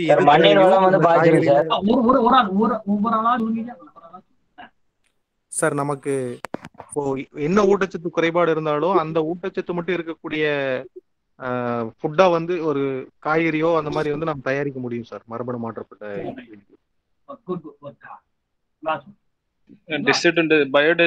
பயோடைவர்சிட்டி அஃபெக்ட் பண்ணும் சார். சரி, ஓகே. அட்வான்டேஜஸ் அப்படின்னு பார்க்கும்போது பாத்தீங்கன்னா கம்மியான ஏரியா, அதிக ப்ரொடக்ஷன், பாப்புலேஷன் அதிகமா வரனால நமக்கு ஈல்டு அதிகமா வேணும், அதனால நமக்கு அது வரலாம். அடுத்து பாத்தீங்கன்னா நமக்கு வந்து நிறைய லாபம் தரக்கூடிய ஒரு இது. முக்கியமா பாத்தீங்கன்னா உங்களுக்கு வந்து இந்தியாவில 2002 இந்த மரபணு மாற்றப்பட்ட காட்டன் சீட்ஸை இன்ட்ரோடியூஸ் பண்ணாங்க. ஃபர்ஸ்ட் காட்டன் சீட்ஸை இன்ட்ரோடியூஸ் பண்ணாங்க. இந்த பிடி காட்டன் வந்து எதை ப்ரொடியூஸ் பண்ணணும்னு பாத்தீங்கன்னா இந்த பெசிலியஸ் சங்கரனிஸ்ன்னு சொல்லுவாங்க, காமன் சாயில் பாக்டீரியம். அதை வந்து அது ப்ரொடியூஸ் பண்ணுது. அதனால நிறைய ஹியூமன்ஸ்க்கு எந்த விதமான பிரச்சனையும் கிடையாது அது யூஸ் பண்றாங்க. ஸோ இப்போ டிஸ்அட்வான்டேஜ் பார்க்கும்போது நமக்கு பார்த்தீங்கன்னா இந்த எக்கோ சிஸ்டமும் பயோடைவர்சிட்டி நிறைய அடிவாங்க. சரிங்களா? புது நோய்கள் வரும். நோய்கள் வரும். ஏன்னா இட் இஸ் பயாலஜிக்கலி ஆல்டர்டும்பாங்க. அந்த வார்த்தை வந்து பயாலஜிக்கலி ஆல்டர்டுங்கிற வார்த்தை. அது பயாலஜிக்கலி ஆல்டர் பண்ணும்போது நமக்கு வந்து நிறைய நோய்களை அது வந்து கொடுக்குது. மனிதர்களுக்கு நிறைய நோய்களை அது கொடுக்குது. சரிங்களா? இப்போ விஷயம் இவ்வளவுதான். அப்ப உங்களுக்கே தெரியுது எவ்வளவு எழுதலாம், என்ன எழுதலாம். டெபிசிட் பினான்சிங் சொல்லுங்கம்மா. எக்கனாமி எப்படி பற்றாக்குறை நிதி. நம்ம கடன் வாங்கி இப்ப பட்ஜெட்ல அமௌண்ட் பத்தின கடன் வாங்கி இது பண்றாங்களா சார், அந்த நிதி பற்றாக்குறை. அட்வான்டேஜஸ் வெல்ஃபேர் ஸ்கீம்க்கு அதிகமா ஸ்பெண்ட் பண்ணலாம். டிஸ்அட்வான்டேஜ் வந்து கவர்மெண்ட்டுக்கு டெட் அதிகரிக்கும் sir. Right. So advantages sir budget கம்மியா இருக்கும்போது வேஸ்டேஜ் வந்து நிறைய ப்ராஃபிட் வரும். நமக்கு வந்து என்ன சொல்றது, நிறைய பணப்புழக்கம் இருக்கு. சொல்லுங்க.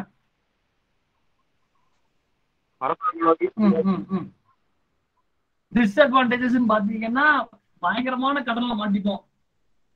இந்த பினான்ஸ், இந்த டெபிசிட் பினான்சிங் பண்ணிட்டே இருந்தோம்னா கடைசியில் என்ன ஆகும் பாத்தீங்கன்னா கடன் மட்டும் தான் இருக்கும். நம்மகிட்ட ப்ராஃபிட்டோ பணமோ எதுவுமே இருக்காது. ஏன்னா ஒரு விஷயத்த நாங்க கடன் வாங்கணும் கடன் எல்லாமே, அதனால நம்ம மாட்டிப்போம். சரிங்களா? அதான் டிஸ்அட்வான்டேஜ். 6 மாதம் தான் கேட்கறாங்க. 3 பாயிண்ட் அட்வான்டேஜஸ், 3 பாயிண்ட் டிஸ்அட்வான்டேஜ். வேலை முடிஞ்சது. சொல்லுங்க, என்ன டவுட்? அடுத்து இந்த அரோரா போரியாலிஸ்னா உங்களுக்கே தெரியும். சொல்லுங்க பாப்போம். நார்தர்ன் ஹெமிஸ்பியர்ல நடக்குது. சரி, வரும் சார். தோன்றும்.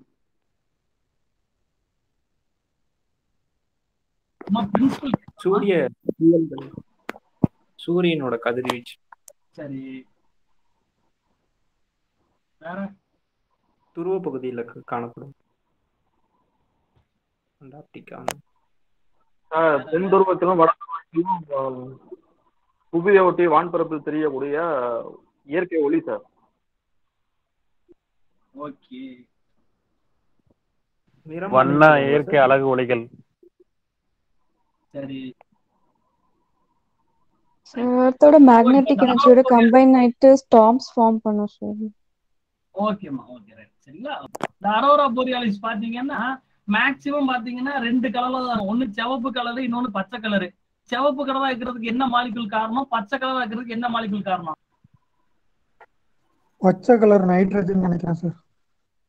இதெல்லாம் நாங்க எதிர்பார்க்கவே இல்லை சார். என்ன சார் நீங்க நாங்க ஏதோ வந்தோம் நாத்துல இருந்தோம் எஸ்கேப் ஆகிறோம்னு பார்த்தா விட மாட்டேங்கிறீங்க அப்படின்னா, சிவப்பு கலர் வர்றதுக்கு காரணம் நைட்ரஜன் மாலிக்யூல், பச்சை கலர்ல வர்றதுக்கு காரணம் ஆக்சிஜன் மாலிக்யூல். சரிங்களா? இதே மாதிரி இந்த அரோரா போரியாலிஸ் அப்படிங்கிற மாதிரி அரோரா ஆஸ்ட்ராலிஸ் ஒன்று இருக்கு. போரியாலிஸ்ங்கிறது நார்தர்ன் லைட்ஸ், சதர்ன் போல ஏற்பட்டு அதை வந்து சதர்ன் லைட்ஸ் சொல்லுவாங்க. சரிங்களா? ஸோ இந்த அரோரா போரியாலிஸ் அப்சர்வேஷன் அப்படிங்கிறது பாத்தீங்கன்னா, இந்த அரோரா போரியாலிஸ்ங்கிற டேர்மை காயின் பண்ணது யாரு? Galileo கலிங் sir. Very good. 1619 astronomer Galileo Galilei தான் இதை வந்து கொண்டு வந்தாரு. சோ இந்த அரோரா போரியாலிஸ் அப்படிங்கிறது ஃபர்ஸ்ட் எப்ப ஏற்பட்டிருக்கலாம், எப்ப இதை பார்த்திருக்காங்க அப்படின்னு பாத்தீங்கன்னா, பிரான்ஸ்ல ஒரு குகை ஓவியத்துல இதை பார்த்திருக்காங்க. 30,000 வருஷத்துக்கு முன்னாடி வரையப்பட்ட அந்த ஓவியம். அந்த ஓவியம்ல இந்த அரோரா போரியாலிஸ் பத்தி மென்ஷன் பண்ணியிருக்காங்க. சரிங்களா? ஸோ நீங்க சொன்ன மாதிரி சூரிய கதிர்வீச்சு தான் சூரியன்ல இருந்து வருது. இந்த எர்த்துடைய மேக்னெட்டிக் ஃபீல்ட்ல வந்து வரனால ஆர்டிக் அண்ட் அந்த அண்டார்டிக் ரீஜன்ல வந்து vibrant display of colours and light. So அதுதான், அதாவது சன்னுடைய கொரோனா ரீஜன்ல இருந்து வரக்கூடிய சார்ஜ்டு பார்ட்டிகல்ஸ், ஒவ்வொரு மொமெண்ட்லயும் வரக்கூடிய சார்ஜ்டு பார்ட்டிகல்ஸ் தான் விஷயங்கள். ரைட்டு சார் ஒரு டவுட் சார். நானோ டெக்னாலஜியுடைய பங்கு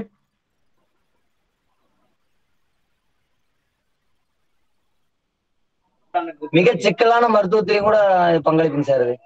சரி, ஆபரேஷன் யூஸ் பண்ணலாம் சார் ரோபோட் மூலமா. அப்புறம் ட்ரக் டெலிவரி பண்ணலாம். சரி, கேன்சர் கியூர் பண்ணலாம். வேற கிரிட்டிக்கல் ஆபரேஷன்ஸ். ஓகே, நானோ பாட்ஸ், மெடிசன் ரிசர்ச். அவன் மெடிக்கல் ரிசர்ச் மட்டும் தான் கேட்டிருக்காங்க. அதுல மட்டும் சொல்லுங்க, ஹெல்த் கேர்ல மட்டும் சொல்லுங்க, மருத்துவத்தில் அப்படின்னு கேட்டாங்க. அவ்வளவுதான். ஸோ ஹார்ட் அட்டாக்ல வந்து நானோடெக் டிடெக்டர்ஸை நம்ம வந்து வைக்கலாம். அப்புறம் பாத்தீங்கன்னா ஆர்டரிஸ்ல நானோ சிப்ஸை மெயின்டைன் பண்ணலாம். ஐ சர்ஜரி, கீமோதெரப்பிலனா நானோ கேரியர்ஸை யூஸ் பண்ணலாம். டயபெட்டிக் பேட்ஸை வந்து நானோ டெக்னாலஜினாலே உங்களுக்கு சின்னது சுமால்னு அர்த்தம். ஸோ டயபெட்டிக் பேஷண்ட்டுக்கு பிளட் சுகர் லெவலை மெயின்டைன் பண்றதுக்கு டயபெட்டிக் பேட்ஸ் மெயின்டைன் பண்ணலாம். அப்புறம் பாத்தீங்கன்னா இந்த நியூராலஜிக்கல் டிசார்டர் சொல்றாங்க இல்லையா, அதாவது பிரெயினுக்கான ட்ரக் டெலிவரி பண்றதுக்கு அவர் சொன்ன மாதிரி நானோ பார்ட்டிகல்ஸை பயன்படுத்தலாம். அதுக்கப்புறம் பாத்தீங்கன்னா பிளட் ஸ்ட்ரீம்ல இருக்கக்கூடிய டாக்ஸின்ஸை ரிமூவ் பண்றதுக்கும் அப்சர்வ் பண்றதுக்கும் நானோ ஸ்பாஞ்சஸை பயன்படுத்துறாங்க. அப்புறம் பிளட் ஸ்ட்ரீம்ல கேன்சர் செல் இருக்கான்னு கண்டுபிடிக்கிறதுக்கு நானோ ஃபிளாட்ஸ் அப்படிங்கிற டெக்னிக்கை பயன்படுத்துறாங்க. அப்புறம் பாத்தீங்கன்னா என்ன சொல்லலாம், ஸோ இவ்வளவுதான் உங்களுக்கு மெடிசன் ரிசர்ச்ங்கிறது போது இவ்வளவு பாயிண்ட்ஸே ரொம்ப அதிகம் தான். ஸோ இதை எக்ஸ்பிளைன் பண்ணி எழுதிருவீங்கல்ல, ஸோ அதுதான் அது. சரிங்களா? இந்த ஜீன் ஹேப்லோ குரூப்ஸ், அப்புறம் இம்பார்ட்டன்ஸ் இன் ஜெனடிக் அனாலிசிஸ் அப்படின்னா என்ன, ஏதாவது சொல்ல முடியுமா?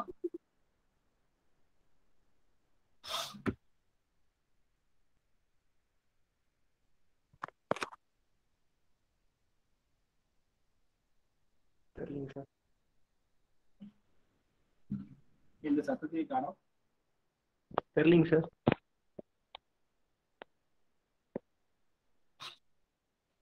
இது வந்து ஒரு சயின்ஸ் கொஸ்டின். மேக்சிமமா தயவு செஞ்சு எழுதிடாது. இந்த சயின்ஸ் பக்கம் தலை வச்சு கூட படுத்துறாரு. ஏன்னா இந்த ஜீன் ஹேப்லோ குரூப் அப்படிங்கிறது பாத்தீங்க அப்படின்னா, இது வந்து ஒரு என்ன சொல்றது, ஒரு single parent and haplo group.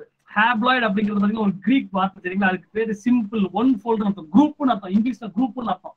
அதனால தயவு செஞ்சு இந்த சயின்ஸ் பக்கம் மட்டும் யாருமே போயிடாது, இந்த பக்கம் அந்த பக்கம் நகர்ந்துறாரு. ஏன்னா மாட்டிப்பீங்க.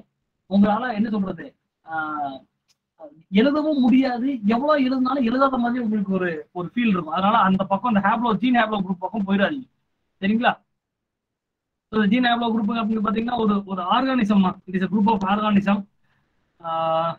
இது எக்ஸ்பிளைன் பண்ணுவோம் நம்ம அடுத்த கிளாஸ்ல. உங்களுக்கு நான் வந்து நடத்த முடியுமா பார்ப்போம். ஏன்னா சயின்ஸ் நடத்தக்கூடிய ஆட்கள் இதை நடத்துவாங்க. சரிங்களா? நம்ம ஏரியாவுக்கு நம்ம வருவோம். அடுத்து இது மலேரியா வேக்சினை பத்தி சொல்லுங்கன்னு இருக்காங்க. உங்களுக்கு நான் சிம்பிளா மட்டும் கேட்கிறேன், ஒரே ஒரு மலேரியா வேக்சின் ஃபர்ஸ்ட் கண்டுபிடிச்ச மலேரியா தடுப்பூசி பேர் மட்டும் சொல்லிட்டீங்கன்னா அடுத்த கொஸ்டின் போயிடலாம்.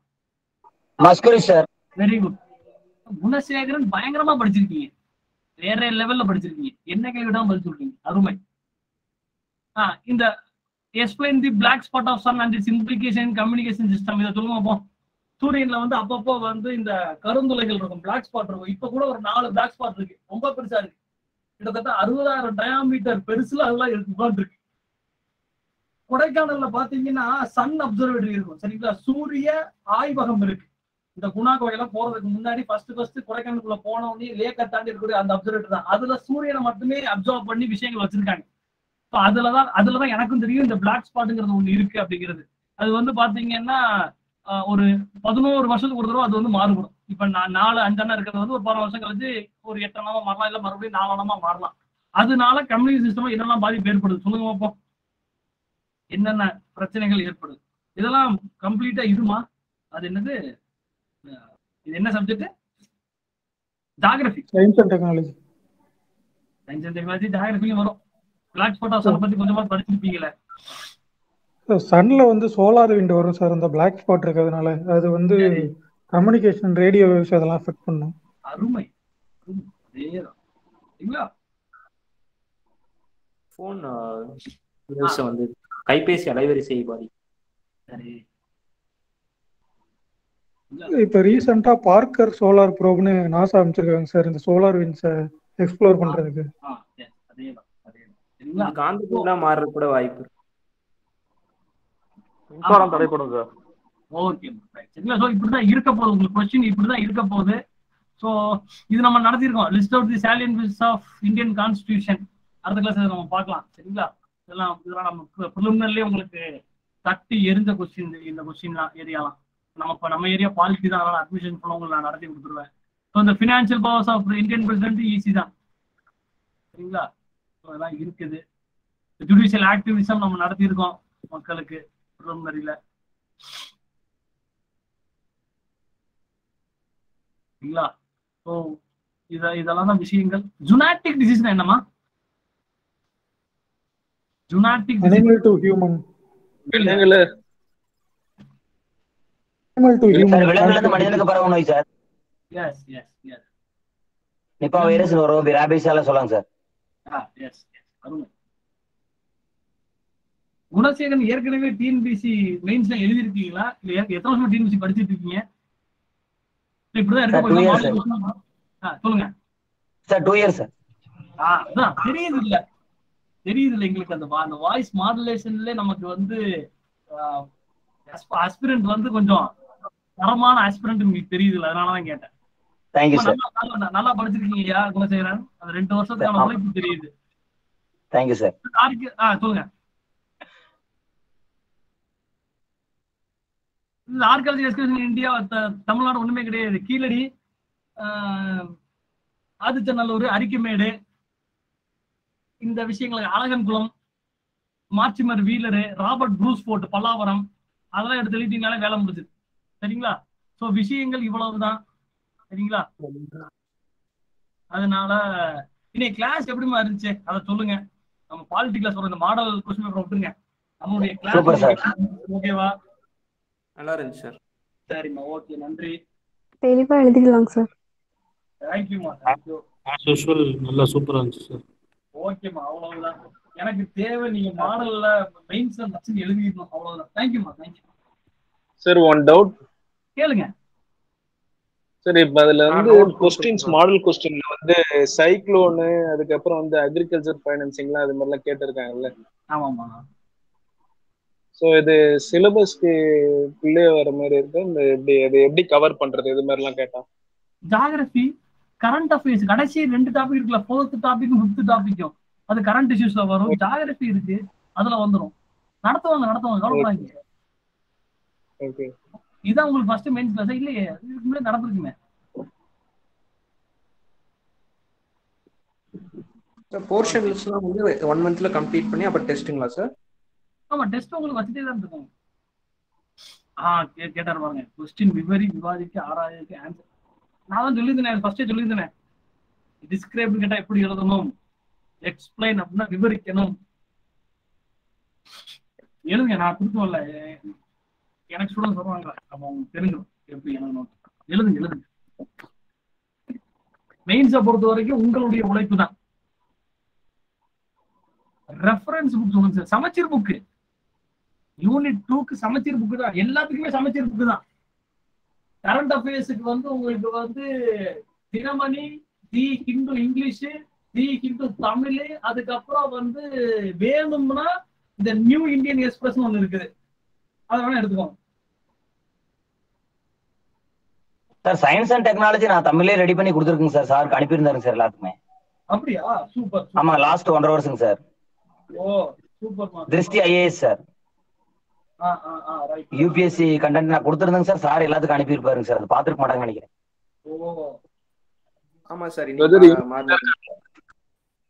ஓகே ஓகேமா. சார் மீண்டும் ஒரு தேங்க்யூமா. மீண்டும் ஒரு மெயின்ஸ் வகுப்பில் today my first class is the best கிளாஸா. தேங்க்யூமா. Thank you sir. சூரசம்ஹாரவேல். மீண்டும் ஒரு மெயின்ஸ் வகுப்பில் சந்திப்போம். அதான் நம்ம பையன் ஜெய்சன் நம்ம பையன். ஓகேமா. ஓகே. எங்கடா பிரேம்குமார காணோம்? முதல்வன் பிரேம்குமார காணோம்டா. ஆளக்கான சத்தத்தை காணும். தேங்க்யூமா. தேங்க்யூ. போயிட்டு வாங்க. தேங்க்யூ. நன்றி சார். Interactive class. தேங்க்யூமா. அப்படிதான் இருக்கணும். மோர் கான்பிடண்டா. எப்பயுமே கான்பிடன்ட் தான். அதனால மோர் கான்பிடன்ட். முதல்வன் இருக்கீங்களா? எங்க என் தம்பி பிரேம்குமார காணோம் சார். லாஸ்ட் கிளாஸ்ல சார் ஏதோ பிரேம்குமார் பத்தி சொன்னாரு. அது அந்த பையன் தானான்னு தெரியல எனக்கு. அப்படியா? சரி. கிளாஸ் சூப்பரா. தேங்க்யூமா. தேங்க்யூ. சரி. After your words, nightmare clear about MAINS. Okay, அவ்வளவுதான் வேணும் நமக்கு.